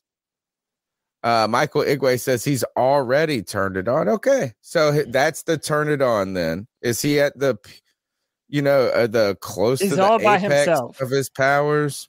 Yeah, okay. So all by myself. All right, elite. He is, and I've been asking this, do the Carolina Panthers have any, and I haven't asked it tonight, but do we have any superstars? And are you guys confident, those people that says he's already turned it on? I mean, are you confident that he is a superstar? Does he count, and is he classified as a superstar? Is he not getting the credit, as the caller was saying before, the Carolina Panthers not getting the credit? I think the Panther fans give him plenty of credit. I think they give him plenty of grace. And you guys keep telling me he's going to be the best. And I hope he is. And now especially. And I hope he's the best as a Carolina Panther, because if we just let him walk and he becomes the best, then I'm going to be really fucking How about pissed. this? Do you think that you've seen everything that Brian Burns is capable of? Do you think there's a better pass rusher in there, or is that just him? I just wonder if it's incrementally. No, is that like, if that's my question is can he be a dominant player? it's not just being a good pass rusher. It's about being like great in all phases. You know what I'm saying? Can he get 15 sacks in a season? Yeah. But can he also be an every down defensive end who's not alive, like who is doing all the things? I don't know. I would say he's been good. He has been very good. I don't know if I would say he has been, but like, what do you classify as, like, can he become the star of the league, like a Von Miller level player? I don't know. That's pretty high. And again, if we don't have a DeMarcus Ware on this football team, there's no Nick Chubb on this football team opposite Brian Burns. And I like what Michael Igwe says here: top 10 in sacks, top 5 in pressures, top 5 in tackle for losses. What else do you want him to do? It only doesn't seem, and he played through injuries this year. So the only reason why Brian Burns doesn't seem more impressive is because he's a one-man army. He's a one-man army. We're almost expecting too much of him. I agree, and I'm fine with that. But you guys keep telling me he's going to be this, like, you throw names out like the Bosas. It might as well call him, be like, oh, he's going to be, what is this, ceiling Myles Garrett? I don't think it's that. Even Bosa, they have dudes on that team. True. If it's not Bosa, they're not. Yes, Bosa is their main pass rusher, but they are not dependent upon Bosa. The Panthers are dependent upon Brian Burns for a consistent pass rush. That's the difference. If any, the only pass rush. I agree with that 1,000%. Yeah, 100. I'm not trying. All right, let's go to the next goal. Yo. What it do, C3? Anthony from Charlotte. Hope y'all boys are having a good Tuesday. What up, Anthony? Just a couple thoughts here. I didn't call in last week. Been really hella busy, but want to get down to the business first. I want to congratulate Steve Wilks for the DC job. I think this is a situation kind of like our DC. You know, he may leave after next year to get that head coaching position so we could get some draft compensation. Great coach. As you guys know, my opinion is on Steve Wilks. I wanted him as the head coach. So going on the quarterback and, you know, what's going on with the team right now, I'm one of those guys where I personally, I do want to trade up. I'm a big CJ Stroud guy and Bryce Young, but, you know, Bryce Young is my number one, but just based on what all the talk is right now and how he may fall in the draft, you know, I don't think he fits what Reich wants. You guys talked about this last week with the height. And I think it really does mean a lot. Like, I don't think Reich wants a smaller QB. So if you're going to trade up, I hope it's CJ Stroud. But if we don't trade up, I'm not going to be mad, man. You know, like, in my opinion, I do like Derek Carr a lot. I think he's the definition of consistency. I think he's been with a trash organization. So if Reich was to sign a QB, fine, like a Derek Carr, but this is where it comes in for me. If you're going to sign Derek Carr, you still need a backup option. Shout out to Tony. He said this last week. You know, if Reich's going to sell this to Tepper, then there's got to be a backup plan for later down the line. Carr's 32, so he's probably got like 3 good years left, in my opinion, 3 or 4. I still think you need to take a flyer on a QB. I like all the hires we've made. You know, the DC, awesome hire for our scheme. And, you know, we'll get that offensive coordinator soon. But I think Reich's going to be calling majority of the plays, which I'm happy about. And I think that's part of the reason that he was brought in here, in case the OC doesn't know what he's doing in some situations, so Reich can take over if he has to. But yeah, you know, those are my thoughts on the situation. It's draft season. I just can't wait for the draft. And yeah, man, Anthony from Charlotte, give me y'all's thoughts on the quarterback position and how you like the direction of this team going. Anthony from Charlotte, keep. Unmute. The quarterback situation. Anthony. Thank you, Anthony. The quarterback, great name, by the way.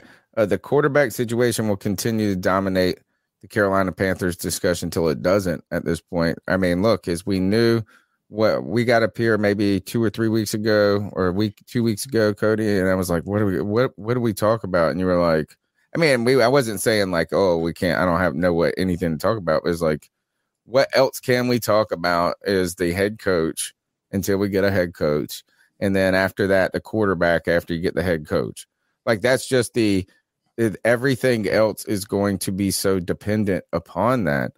And you're kind of wondering about that bridge quarterback. Do you get a rookie? Do you trade up? All of these things that we've talked about a lot earlier. The thing, though, is that when I say a bridge quarterback, he was saying, good Lord, 3 and 4 good years. That must be the best case scenario. Think about this, is Matt Stafford, who everybody thought was way better than Carr, is already hurt. You know what I'm saying? Like, you're like, they got a 1 year. He's done in this way. Is that maybe he's not done, but that's how it almost feels. Carr's nowhere is I would be fine with it for like a year, but you would have to get Stroud too. Like, and I don't know, you can substitute any name here.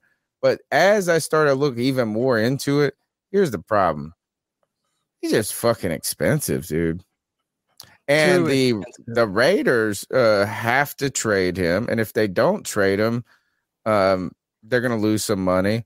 But either way, Carr is going to get paid like $30 million. Oh, yeah. That dude's laughing all the way to the bank. Think about that. $30 million. And he could be like another Sam Darnold here. Would you rather play with him this entire year or play against him this entire year? Because he's meeting with the Saints. Yeah. Ian Rappaport says the Saints invited quarterback Derek Carr for a visit, and the Raiders have granted permission for that to happen. The plan is for a visit tomorrow. Carr has a no-trade clause, is doing his due diligence, and no trade is imminent. When Dennis Allen was the Raiders head coach, he inserted a highly touted rookie into the starting lineup. In 2014, that player was Derek Carr. You're going to hate me. All right, go ahead. Is that if this is for somebody who has actually been open to the idea of Carr being a quarterback for a team temporarily, honestly, I think I'd rather have Jameis Winston than him. And Jameis Winston's coming from the Saints. Like, you know what? If that's what we're going to do, if we're just going to bring in a guy to get us through a year, fuck paying Derek Carr $34 million at this point. Give me unintentionally funny, the most funniest person in the world, Jameis Winston. Is Jameis Winston any less of an accomplished quarterback than Derek Carr? And I would say no. He just throws more picks. I would say Derek has probably reached higher highs, but really? if you're even making that comparison, that's how you how you know it's the wrong move in the first place, man. I would rather play against Derek Carr than to play with him on my team. I don't know, man. He doesn't do it for me, dude. I feel like I have seen Derek Carr in big moments shit the bed almost every single time. In the biggest moments, he'll throw these dumb interceptions, like right to the defender.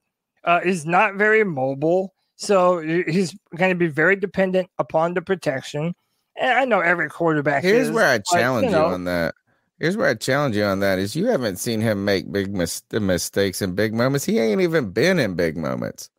That's the real problem is, yeah, he's done those in moments, but like they have been irrelevant for his entire time that he has been the quarterback. They've had just going to become relevant now? They've made the playoffs before, and he has come close. He's never had a playoff win.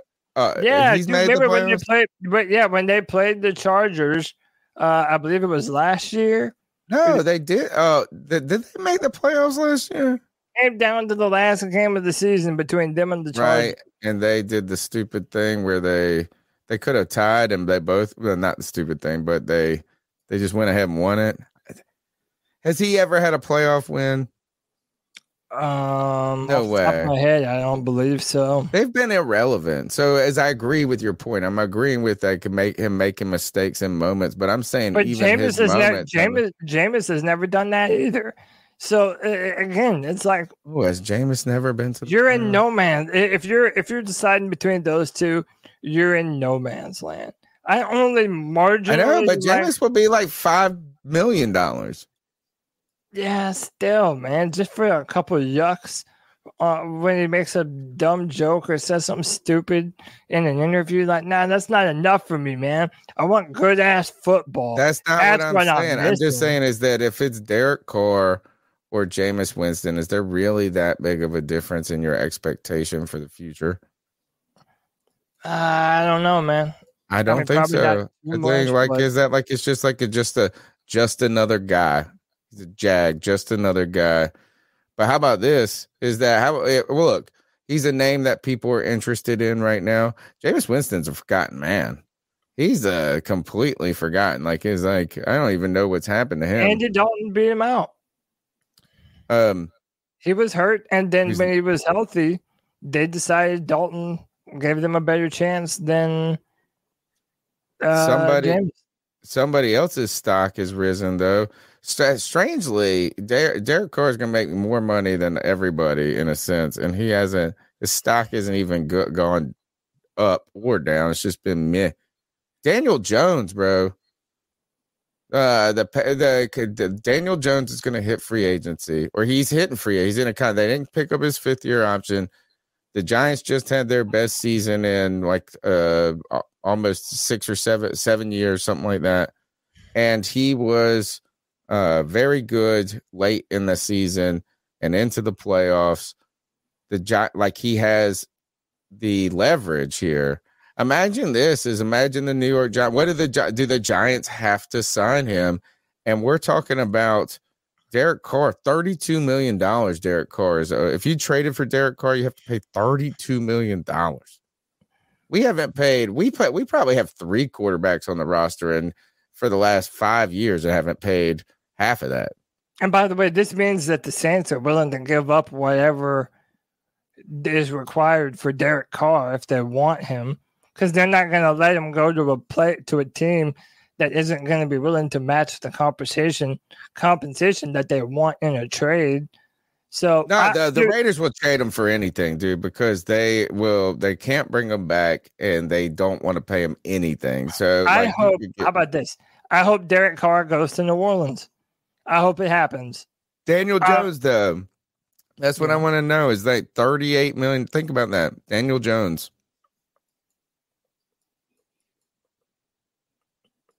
I thought we were talking about it. Did you mute yourself? Did you want to talk about Daniel Jones? I just wanted to mention it. I just want to mention it as we're talking about these quarterbacks going around. It's expensive. Yeah, Daniel Jones is. They're saying it's going to be between 35 and 37 million per year. God, dude, that's so much money for a quarterback that just this year you don't even like. Yeah, think about paying Derek Carr. Think about how mad everybody's been at Baker Mayfield. How mad everybody's been at Sam Darnold. Imagine paying them twice as much money and then getting the same production. Yeah, that's asinine, dude. That's fucking absurd. All right, let's go to the next call. What's going on, C3 Nation? This is your boy Jay Anderson eating y'all up. What up, Jay? First of all, I want to say, I'm cool. I'm good with the hire of Ejiro Evero. I think that's how you say his name. I'm bad. Sometimes I'm bad with pronouncing names, but I think it's a good hire, man. He had a great defensive scheme with Denver. Last year he did a great job with Denver. One thing I want to get on some people that I saw on Twitter saying we got an elite all-star coaching staff. And I'm looking at the list of the coaching staff, and we only have 5 people in. My thing is, it's kind of like pump your brakes. I mean, we only got 5 people already And I'm like, we missing a lot. We missing the OC. We missing the tight ends coach. We missing the wide receiver coach. And I'm more of, we kind of like need to pump our brakes and stuff. I understand the hype. I understand the being excited of a new regime because of the whole Matt Rule situation and stuff like that, and just something new. But sometimes I think you can be excited, but you also got to be humble. I mean, it's just like some people just need to be humble. I myself, it's like, all right, we got these pieces. Now I want to see how it works. I'm one who wants to see it on the field. You can bring in everything on paper. I don't care about paper because, you don't win championships on paper. You win championships on the field. And I want to see how all of that works on the field. Because just because you got a great defensive coordinator, you probably could have a bummy ass defensive back coach. So I want to see all that work in before I even get excited. And I'm not knocking anybody for getting excited and stuff like that. I understand that. It's like, but the whole elite and all-star coaching staff, when you only got 5 people in already, I think that's just bogus. But that's just me. Anybody got a problem with it? I mean, hey, that's you. But that's from my perspective. I don't get the whole elite and all-star staff with only 5 people still in. All right. Every time I hear the word elite, I think of Matt Rule. I think of the opposite of Matt Rule. I know, but it's like it almost ruined the word for me. So is that like elite used to mean a really cool, very talented group of people. And then I heard Matt Rule say the word elite for the last 2.5 years. And it turns out that elite really meant a bunch of bullshit. You know what he ruined? You know what he ruined for me? Well, at the end of the day, anytime I or anyone else says at the end of the day, I can't not fucking think about Matt Rule, dude. I know. It's so annoying. I can't stand it. Who would have known that elite meant dog shit at your job? But dude, how could we have done any better than what we did, man? Like it's so early in the process. Like we're not done building the team. I think it's exciting right now. I think it's exciting. Is that I would say I think that Pat McAfee. I think, and I didn't get to see it, so I'm hearing somebody talk about Pat McAfee's show today, and he said this is potentially, as you look at like Sean Payton, Jim Harbaugh, and those names, did it actually turn out that Frank Reich was really the belle of the ball? Like, is he actually the best? If you think about like what might be the best for our future or any team's future, is Frank Reich really the best pick of the litter? Potentially. All he's got to do is get one Super Bowl and then he just be just as good as Peyton. It's like, what separates you? Is he really, he might be the dude. We'll see. Before we get too far into the next call and this and that, I have to remind you guys that the C3 Panthers podcast is sponsored by PrizePicks. And PrizePicks is the website to go to, the app, the engine of daily fantasy football sports. And I tell you what, you will love it. You get to go and make money, real money, safe and secure, easy to deposit, easy to withdraw, and you can make a lot of it. You can also be frustrated. Using the promo code C3, you can get a 100% deposit match on your first time deposit. And right now is the time to do it, because one great thing about PrizePicks, they know we love playing. They know we love being like looking forward to all of this. And I popped up the screen, Cody, and guess what they got right now? A free square. Yep. You got a free play right now, which automatically enhances your odds to win. Right now, go and Patrick Mahomes on the free square in the Super Bowl. Don't forget to use promo code C3. Now, The way Prize Picks works, folks, is that you have to pick multiple picks, similar to like a parlay type system. Is the more picks you make, the greater the payouts, right? But you're not gambling. You are playing daily fantasy football sports, and you are just simply playing against over more or less against the projection, the line that they set on that player. All Patrick Mahomes has to do is pass 1 yard, and that counts as one of my plays here. We got to find at the minimum one more, but bro, I got to use this freebie to make some moolah on this Super Bowl. We're gonna find a quick one. Jalen Hurts. Didn't you already put $25 on last Tuesday on the 0.5? Did I? Yeah, was that here last Tuesday? Go under your already? entries. Go under your entries. Did I already do it? Oh, yeah, you sure did. You sure did. You sure still did. up there. Okay. Dang it, I got excited. All right. Well, guess what? That still works for you guys. You're exactly right. All right. Well, now we got to just win it all for ourselves right here. Where are we looking at? Passing yards. Man, do passing. Let's do this. Here, rushing yards. We'll go through it. Miles Sanders, 60.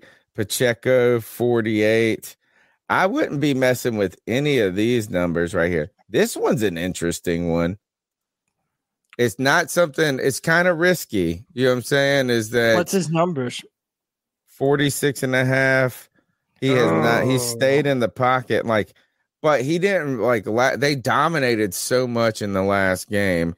Basically the closer the game is, though, the more potential he is going to have to bust out a run. And that's the way you make that number. Pocket breaks down and he picks up 15, he picks up 20 and big chunk at one time, and then they use them somehow. It's still it's not something I feel great about. Another thing I never do is mess with anybody in rushing yards for the Chiefs. Look, they don't even have their other running back up here. Hey, go to Pacheco. Go to receiving. Go to receiving touchdowns. Receiving touchdowns. On punts. Let's see. Here's receptions. Like this, like AJ Brown. I'm taking that one. Well, there's that's a lot of catches, Kelsey. Oh, is that what you just want to go? Is after Kelsey?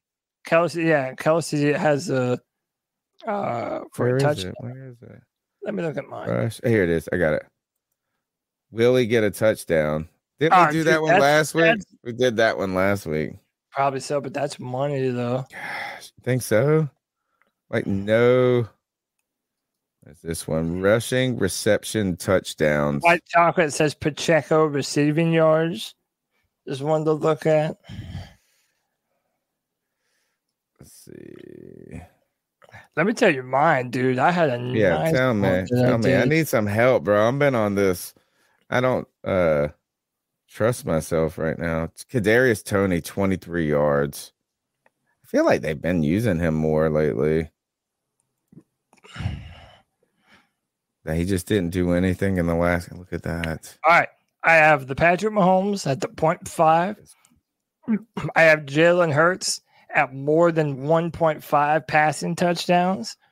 I have Travis Kelce at more than 0.5 receiving touchdowns. Dude, that's free. I agree. Look, Anthony said the same thing, dude. That's you have to have that one.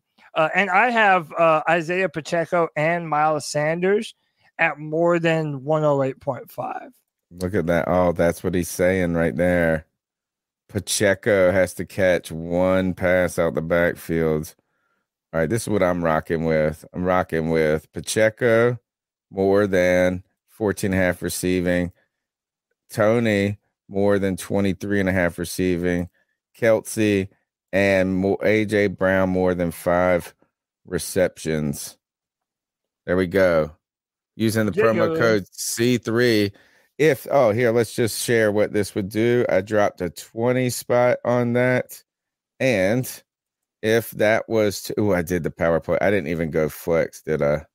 Nope. I just went all in. Season's almost over, baby. We gotta go all in. This would would pay 10 times if they all hit 20 into 200. Need it, baby. Need to pull both of these off. I went all in on this Super Bowl. We got to start thinking about watching the Super Bowl. It's like it's going to be right around the corner, just days away. Let's go to the next call. The number's 252-228-5098. That's 252-228-5098. Don't forget Prize Picks, promo code C3. Hey guys, it's the growl that makes them howl. You're so quiet, Joey. Joey the Blind Panther, whose roar you stopped on the intro today. But did we? That you stopped it early. How did I stop it? I'm already loving what Frank Reich is doing and the guys that he's bringing in. Now, I love Steve Wilks, and I'm very happy that he got to go and be on Kyle Shanahan's coaching staff. I mean, you don't get called up by the big one that often. So, good for him. And as for the Panthers, look at our division. Brady just retired unless the Bucks. And I have a question about an article. I heard somewhere that Tom Brady said that us making him eat shit, not score a touchdown played a part in his decision to retire. I don't know how true that is because we've never been that relevant since Cam Newton was here. But if it is, that's freaking awesome. But look at our division, dude. The Bucks don't have a quarterback. The Saints have Dennis Allen as their head coach, and they don't really have a quarterback. And the Falcons are the Falcons. Dude, we have the best coaching staff in the division. And we look the best on paper, which, yeah, guys, we always look good on paper. Always. You notice that? We always look good on paper, and then we suck. So, I'll just leave you with that. I'm really excited about Ejiro Evero. I'm about that shit. Anyway, guys.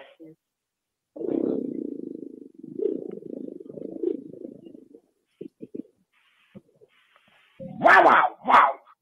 Hey, I like that. Tony, I haven't heard one person who isn't excited about Ejiro Evero. I think it's because we're familiar enough with names that and terminology surrounding him. And what I mean by that is like the Broncos, right? And we know the Broncos had a pretty good defense, so we're familiar with that. You can say like with the Rams in the secondary, and they were in the Super Bowl, so you can think about that. And then you can think about Fangio. You've heard that name. If you would have just said like, oh, this is the next up and coming defensive coordinator though from like college or something I didn't know anything about like that, it would be more daunting. So I think that makes that familiarity in a sense like is that he's been around the league, so you can throw those names out, that pedigree. It's not just one thing. It's not just Denver. It's like 2 or 3 other things that are sounding cool about it. Yeah. Then he was interviewed for a head coaching job. So there's some just things that right away that make it just soften it to you, right? And then you're like, oh, well, then it becomes exciting. So like I don't know how you could not be like excited about it. Like it's the best name that other people are talking about. Like tell me who's about like who would have been better? Flores, who just got the job with Minnesota? I don't think so. It's like, how can you not be excited about it? Like, what would be the better? Yeah. That's why I like the Frank Reich thing, too, is, you know what, to be honest, just thinking about it is like it comes with a kind of a comfort. Like Peyton would have come with stress. The Sean Payton pick would have come with stress. His personality. Then you got to defend whether or not he's worth it. The trade, then we'd be dealing with Saints fans all the time. It'd just be stress. everywhere. We'd be going like to war with our thoughts about it. This, I'm just like, hell yeah, I want to rock with these guys. Yeah, man. I'm really happy about Ejiro, man. I think I'm more pumped about him than I would have been about Flores. No lie. Like, Yeah, I mean, I think Flores is like good. a guy that comes with the weight of a head coach right away. He's the young guy with the hot name. Right now, dude, Ejiro Evero is all the rage right now, dude. And he's the Carolina Panther, man. Amen. That's what matters. And the idea of somebody leaving another team, turning down the Vikings for us, that makes it feel cool too. Just makes it like, oh man, we got chosen. Next call. What's up, C3? It's Anthony. Just a quick part too. Just wanted to talk about some stuff. First off, this Hogwarts Legacy game is fire, man. Like, if y'all haven't tried it, it is awesome. Like, just choosing your own Expelliarmus, Slytherin, and all that. It is awesome. It's a great game. And second, me and Cody Latt were talking about this a little bit, but if you want to trade up, you need to know what quarterback you want. Like, Panther fans, from what I've been seeing, are just like, well, let's just trade up to the number 1 spot. But for me, it's like, kind of goes back to what Scott Fitter said. If there's a guy out there and you're convicted by him, then go get him. So I don't want to just trade up all the way to the 1 spot, give up the future draft capital if you're not even 100% on who you want. Like, if they're like, all right, we like CJ Stroud, then you can go up and trade for him. But I don't want to just go trade up to the number 1 spot and then have us sitting there debating like down to the final minutes of our pick who our quarterback's going to be, because then that tells me that they weren't confident in, you know, the quarterback they want to select. So just give me your thoughts on that. And I think I'm coming in with some hot takes. I think we're going to win the NFC South next year. And yeah, I really do. Whether it's Derek Carr at QB or like if we sign Derek Carr and we don't draft a quarterback, then at least let Matt Corral get some second team reps in training camp. At least see what he has at this point. Like I don't necessarily love Matt Corral like Cody does, but I don't hate him. Like, we drafted him. You might as well just show what he can do in some situations. I said this last year. It was bullshit. The Matt Rule was never going to let him be the quarterback because he had his eyes set on Baker. But if there was a legit quarterback competition, I bet he could have came in and done some things. He could have showed that he was a solid quarterback. So just give me your thoughts on that. And yeah, Anthony from Charlotte, thanks for all the work y'all do week in and week out. I'll see y'all Friday. Keep motherfucking pounding. Appreciate you, Anthony. Go ahead. You take his call, and then we'll talk about the Hogwarts mess. If you're going to trade up, we better have a specific player in mind. You know, if it's with the idea of, let's trade up just to make sure that we're in position to get one of the two. Like, that's why I wish that there was a quarterback prospect that was just easy to fall head over heels in love with. And again, I really like CJ Stroud. I like Bryce Young, but I'm not in love with them like a lot of people are. And I'm going to be real. I think it's because of our drought at the quarterback position that it makes it so much worse. Panther fans are like, please just give me a quarterback. And I understand it, man. I've been where you are. I know how you feel. We need to be certain about who the quarterback is if we're going to trade up for one. And the number two, I don't think Matt Corral is ever at this point going to get a legit competition. I told you. That's why you've been hoping for it. I mean, but it's not because of him, though. Like, if they gave him an opportunity. That's because he got hurt last year. He would have needed. But like, I'm a firm believer. If you gave him the opportunity to play with the ones and show what he's capable of. Not how the NFL works, though, bro. I know, but look, Sam Howell might start for Washington next year.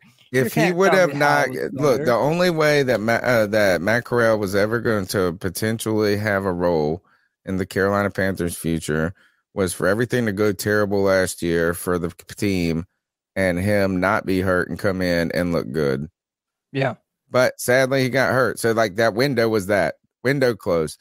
But I didn't know that there was a new Hogwarts game, which is dude, this is all the rage. Didn't know right about now. that. Everyone's but playing. I did see. So, like, is that Harry Potter? Like, so you bring this up. This was poking around the internet. Did you see this mess today? No, the Harry Potter. There's no music in it, is it? No. We'll get fucking damned. Okay, yeah. Ready? Say it after me. Repeat after me. Okay. Nigga, please. Nigga, please. What? This broke the internet today. Did he want her to say it too? Look, the whole internet went crazy about this.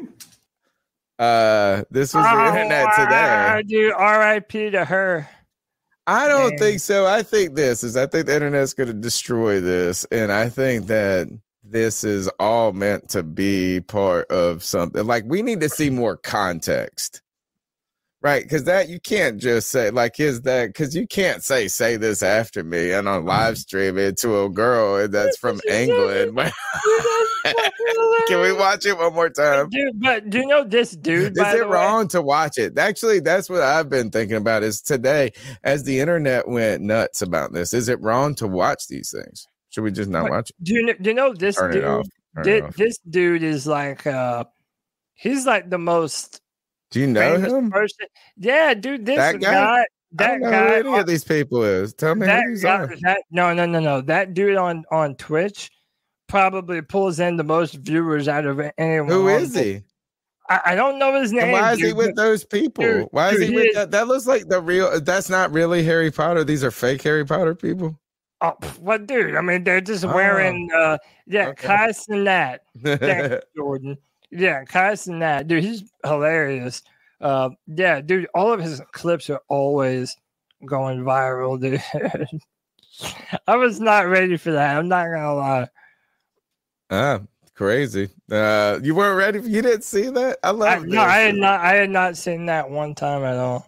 Oh man, that was going around today, just like and then you get caught up reading the comments about what people think, you know what I'm saying, and what the way it is. I just be careful, consume your day. Next call, last one right now. Hey guys, it's the girl. It's Quiet Joey, aka Joey the Blind Panther again, and y'all were talking about something very interesting to me.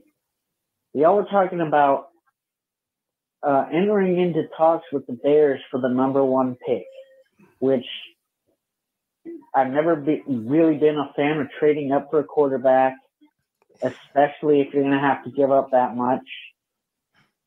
But because it's the Bears, it brought up something very interesting. I think we would do better to trade for Justin Fields.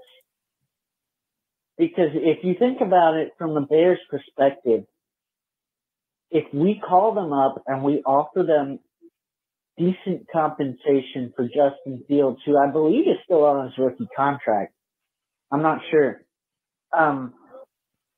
say maybe 2/3 and a fourth, all right, for Justin Fields, I think the Bears would take that because they have the #1 pick.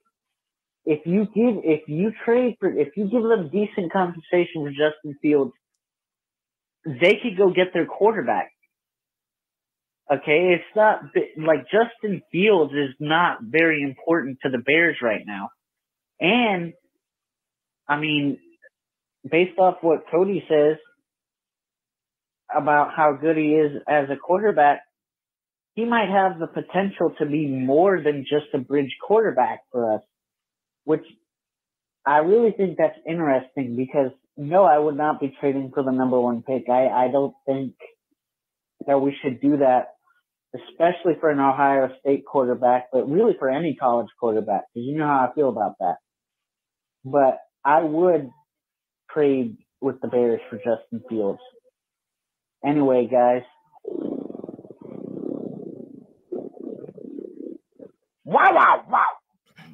Dude, I'm not mad. If I got a notification tomorrow saying the Panthers traded for Justin Fields, dude, I don't view it in the same light that I would Sam Darnold and Baker Mayfield.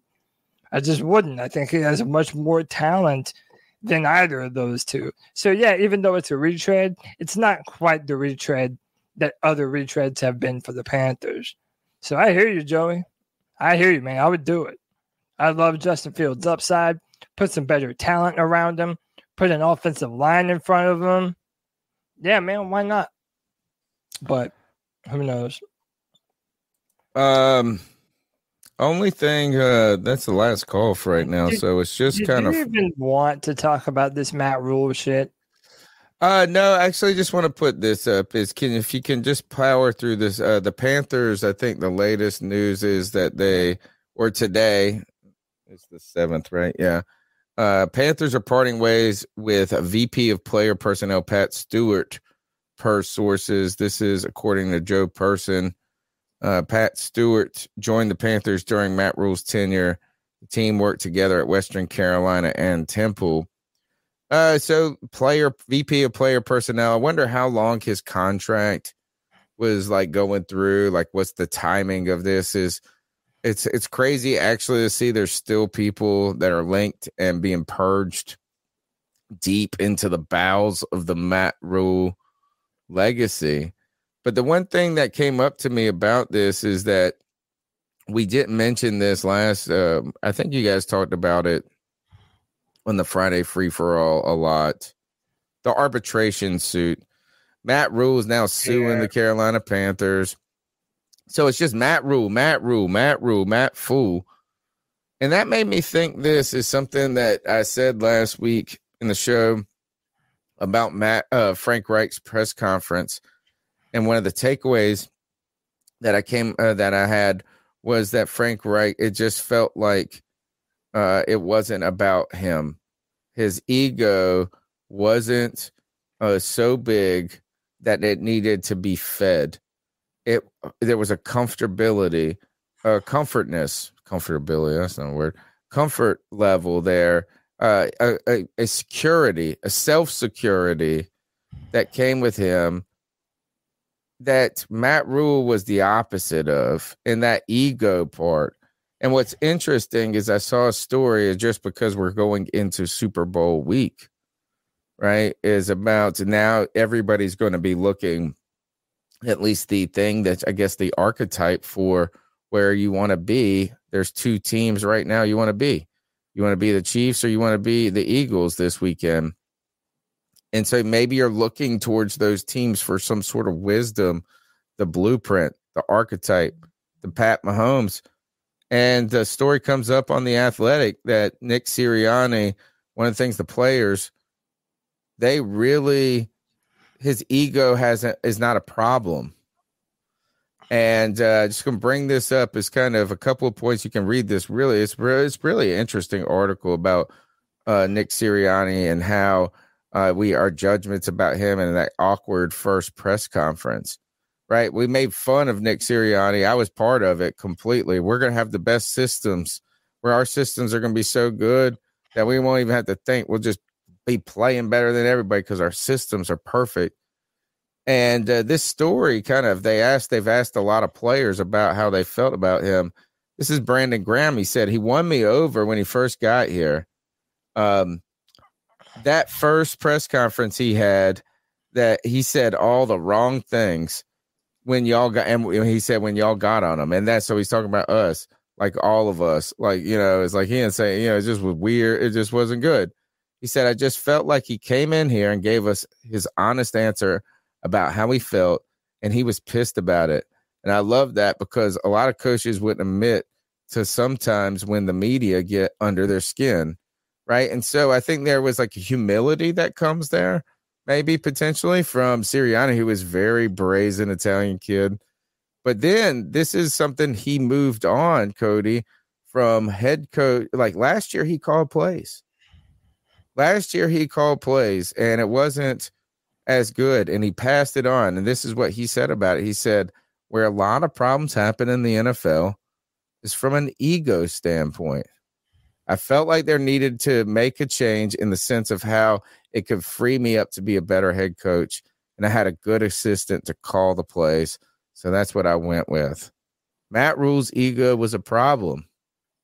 And these players who are talking so good about Sirianni, there's more of them. Just read, like, the whole story is all about that. It's like, man, like, we really just respect, like, what's going on here. There has never been anyone connected to the Panthers organization now that I think I can't stand more than Matt Rule. For the longest time, it was Kelvin Benjamin above everyone. Right. Oh, yeah. Dude, who's that? Oh, dude. Exactly. That's a good point. Kelvin Benjamin, first and foremost. You know what? A lot of us still feel some type of way about D'Angelo Williams, who's talked a bunch of shit. Yeah, but he was a really good player, though. Right, but that's what I'm saying. Matt Rule, as someone who never accomplished absolutely anything at all with the Carolina Panthers, then his original press conference was all me. He tried to run this organization like a dictatorship, and now he has the unmitigated gall to sue the Panthers, saying that they owe him $5 million. Dude, fuck off, man. What are you even doing? They're even saying now that his contract with Nebraska, they backloaded it so that the Panthers would have to pay more up front. Dude, he's just a cancer on the ass of this organization. If I never hear his name another day in my life, it'll be too fucking soon, bro. I cannot stand this man. Yeah, I think he's public enemy number one. He's everything I dislike in another man. Just spineless, can't answer for his own faults. Just an absolute moron. And I cannot stand him, dude. Yeah, that's all. I just wanted that. But I just thought it was interesting as we continue to work. Like, yeah, when I see as you guys, as we continue to debate all of these things, is really we are heading into the Super Bowl 57 this Sunday. Kansas City Chiefs face off against the Philadelphia Eagles. And, there's a lot of names we should probably be watching, particularly with the Eagles. Some names that are going to come up that might be good additions to the Carolina Panthers. And there's that history and that connection with Frank Reich and all of that. So, watch that organization, right, for some cues. We probably need to look towards Jacksonville, too, because of those relationships between Reich and Peterson, and even the idea of them interviewing their offensive coordinator. So those are the things that I was thinking of. I don't think that there's any other things to talk about when it comes to, that's about all I got, really, for the show. Yeah, I mean, is there any other news we missed? Aaron Rodgers is going on a 4-day darkness retreat. Did you want to know what I want to do even more than talk about Aaron Rodgers? I don't have the voice that makes them moist, but I can still give y'all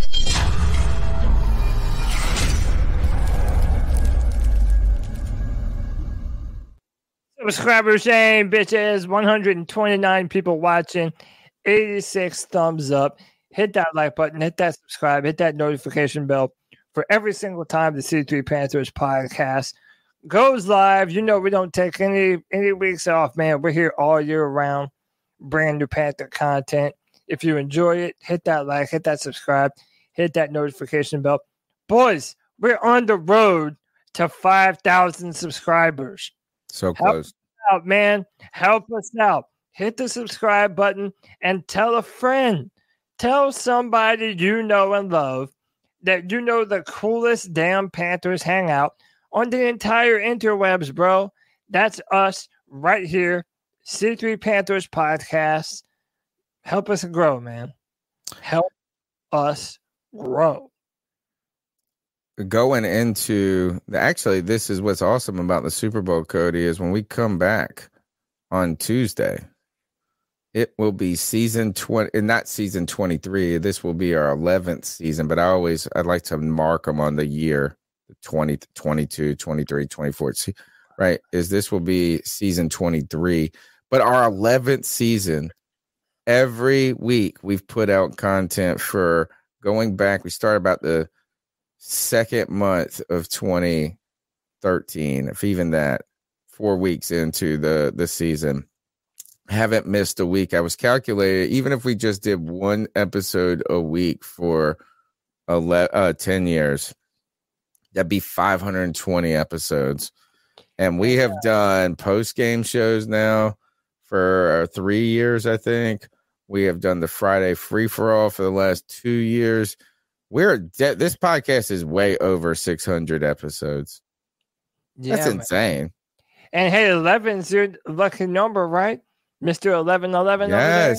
Going into your 11th season. Yes. Flex on these hoes, Let's baby. go. Let's go, man. Let's go. 11's up. Put them 11s up. Hey, man. Look, I appreciate you, Tony. I love being on the show, being here with you, rapping every Tuesday, every Friday, and being able to hang out with y'all and these incredible Panther fans, fun. man. Y'all make my Tuesday every Tuesday night. And speaking of the longest running Panthers podcast, it's the longest running segment on the C3 Panthers podcast. And that is our homage to Steve Smith, where we tell someone to ice up, toughen up, to get it together. Everyone is fair game. Anyone is fair game. This is the one time this show, actually not the one time, we do whatever the hell we want on this show, but this is the time of the show we dedicate for us to go into the football world or outside the football world and tell somebody to ice up, toughen up, to get it together.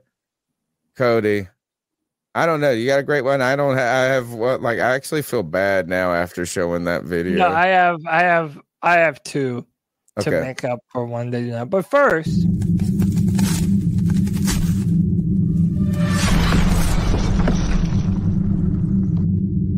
ice up, son. Ice up. Ice up.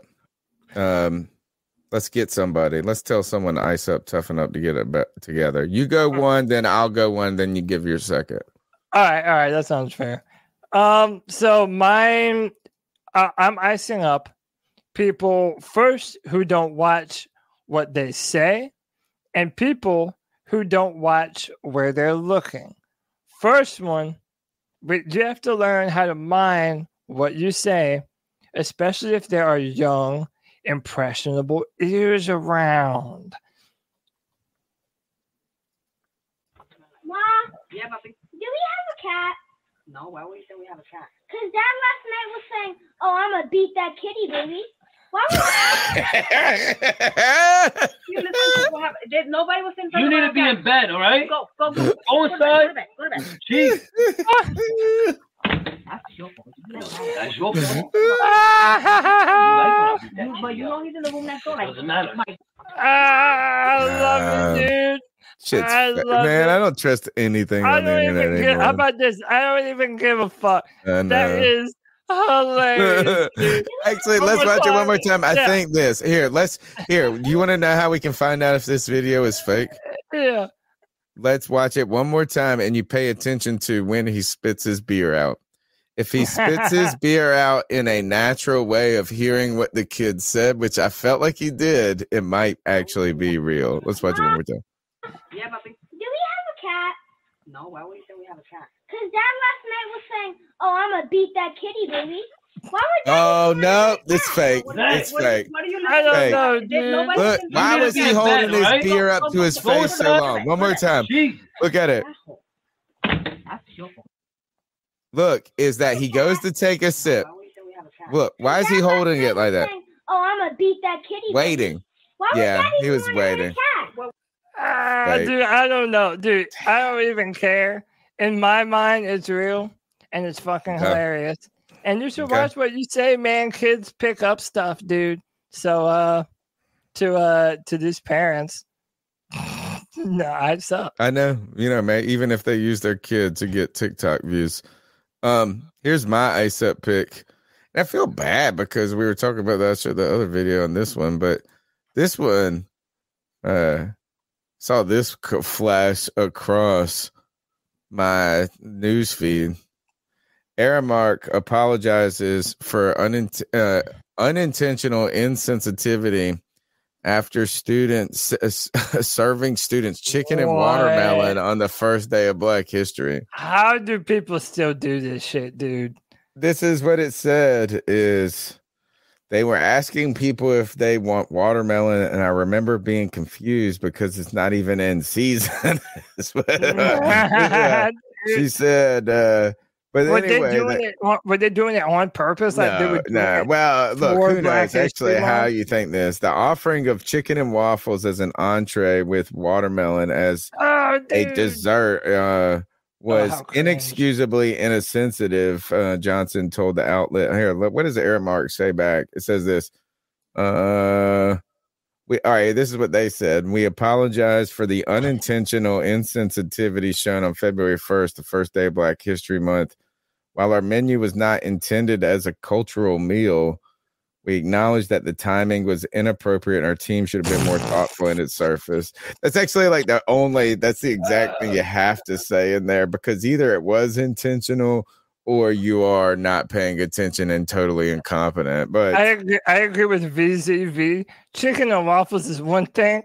Chicken, waffles, and watermelon. That's it's like, how can we make this meal heart healthy? Well, put some fruit. Oh gosh, I know that was my ice up pick. That was my ice up pick. I was like, come on, like you said, is no one caught that? Yeah, dude. I don't. No one caught that. They're like, you know what? What are we gonna make tomorrow? You know what? Let's do chicken waffles. Anybody else got it? Like and watermelon to top it off? That's fucking crazy. So okay, the first one was watch what you say. This one is even more simple. Watch where you're going, bro. I've been having a lot of sexual escapades as I let you know, like having little adventures with some freaky Chicago girls. And I've come to the realization, I've been talking to one, that I don't think pegging is necessarily that gay. He just falls off the stage, dude. I've been having a lot of dude, and the guy trying to help joke. him. The joke itself, think about this, is your joke is starting with the lead. I don't think pegging is gay. And then he just fucking eats it. Then he eats a D. It's necessarily that gay. Oh, dude. And then the guys are trying to help him up. It looks like he's wrestling. A lot of sexual escapades as I let you know, like having little adventures with some freaky Chicago girls. And I've come to the realization, I've been how do you not know where the end of the stage is? Necessarily that gay. Dude. Stupid ass. Dude, I love that. Watch your step, bro. Yeah, but if you're a stand-up comic, watch where you're going, dude. That's all I can say, man. He definitely did eat dirt, man. But that's it, man. That's my ice up. All right, wonderful. That's the C3 Panthers podcast brought to you by CarolinaCatChronicles.com, where every Tuesday night we chop up the latest Panthers news and opinions from the fan perspective. We'd love for you to be a part of the show next week. Also, Friday, coming up Friday, Free For All. It has been lit, Cody. The cult is growing, and as that cult grows, they are becoming members of the C3 Super Fan Club. They're subscribing on YouTube, and on Friday, you guys really get it done, bro. Tony, every Friday at 7 p.m., I am building an elite squadron of Panther operatives to help us take over the podcasting world, baby. They're my myrmidon, my own personal army, and we're building them more and more every single Friday, 7 p.m. You be a part of the show. Join via StreamYard. Dude, I swear, every single show we have 10 people on, and the discussions get better and better and better. So join us every Friday at 7 p.m., man, and be a part of the show for Panther fans by Panther fans. And Tony, right at the end we of the gotta show, do this one. Yeah, we got to do it. Kind donation from Quell Davis says, wait, what's y'all's favorite Steve Smith moment? Dude, All right, that I don't iced up think we can moment's say pretty the ice. I mean, fucking I guess you could say that, but it's an easy go-to when we just did the ice up picks. Yeah.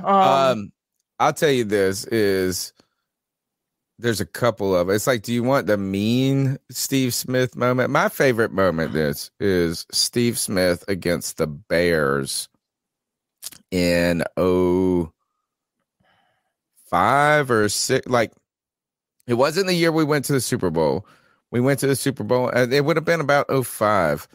We went and we lost to the Seattle Seahawks in the NFC Championship, but we beat the Bears going to what I guess what's that, a divisional round? And Steve Smith had something like 2 receiving touchdowns and a punt return and a kick. Like, he had like 5 touchdowns, it felt like, in this game, and he was returning punts for us. This dude was just straight nasty, bro, all over the place. That game, he single-handedly torched the fucking Bears. I'm going to look up those stats real quick as you tell us your Steve Smith moment. Dude, I have the first touchdown pass from Cam Newton to Steve Smith against the Cardinals burned into my retina. I'll never forget that. I'll never forget Steve Smith damn near starting a fight with Roman Harper in the end zone. That was a great moment that I always remember. I always love. And dude, sadly enough, his return to Carolina when he was with the Ravens went off for like 2 touchdowns, I think 200 plus yards or something like that. Told everybody to take care of his lawn while he was absent, you know. All right. That was a pretty legendary moment too, although it wasn't with our Panthers. But shout out to Steve, man. Just an absolute warrior, dude. So many memories, man. Yeah, here's the full box score. Is Steve Smith in this game had 12 catches for 218 yards and 2 touchdowns. That's pretty badass. I swear he did something on special teams. Yeah, punt returns. Okay, no, maybe I'm just misremembering. I thought he had more than that, but that game he fucking decimated him. That game right there sticks out to me. 12 catches, 218 yards. A badass. Badass motherfucker. Best Interesting Panther here. ever. Masim Muhammad was on that Chicago team. Yeah. All right, that's it. Look, we'll be here forever until we're not. Cody. Yeah. Let's get out of here. C3 Panther Nation. Until next time, keep pounding.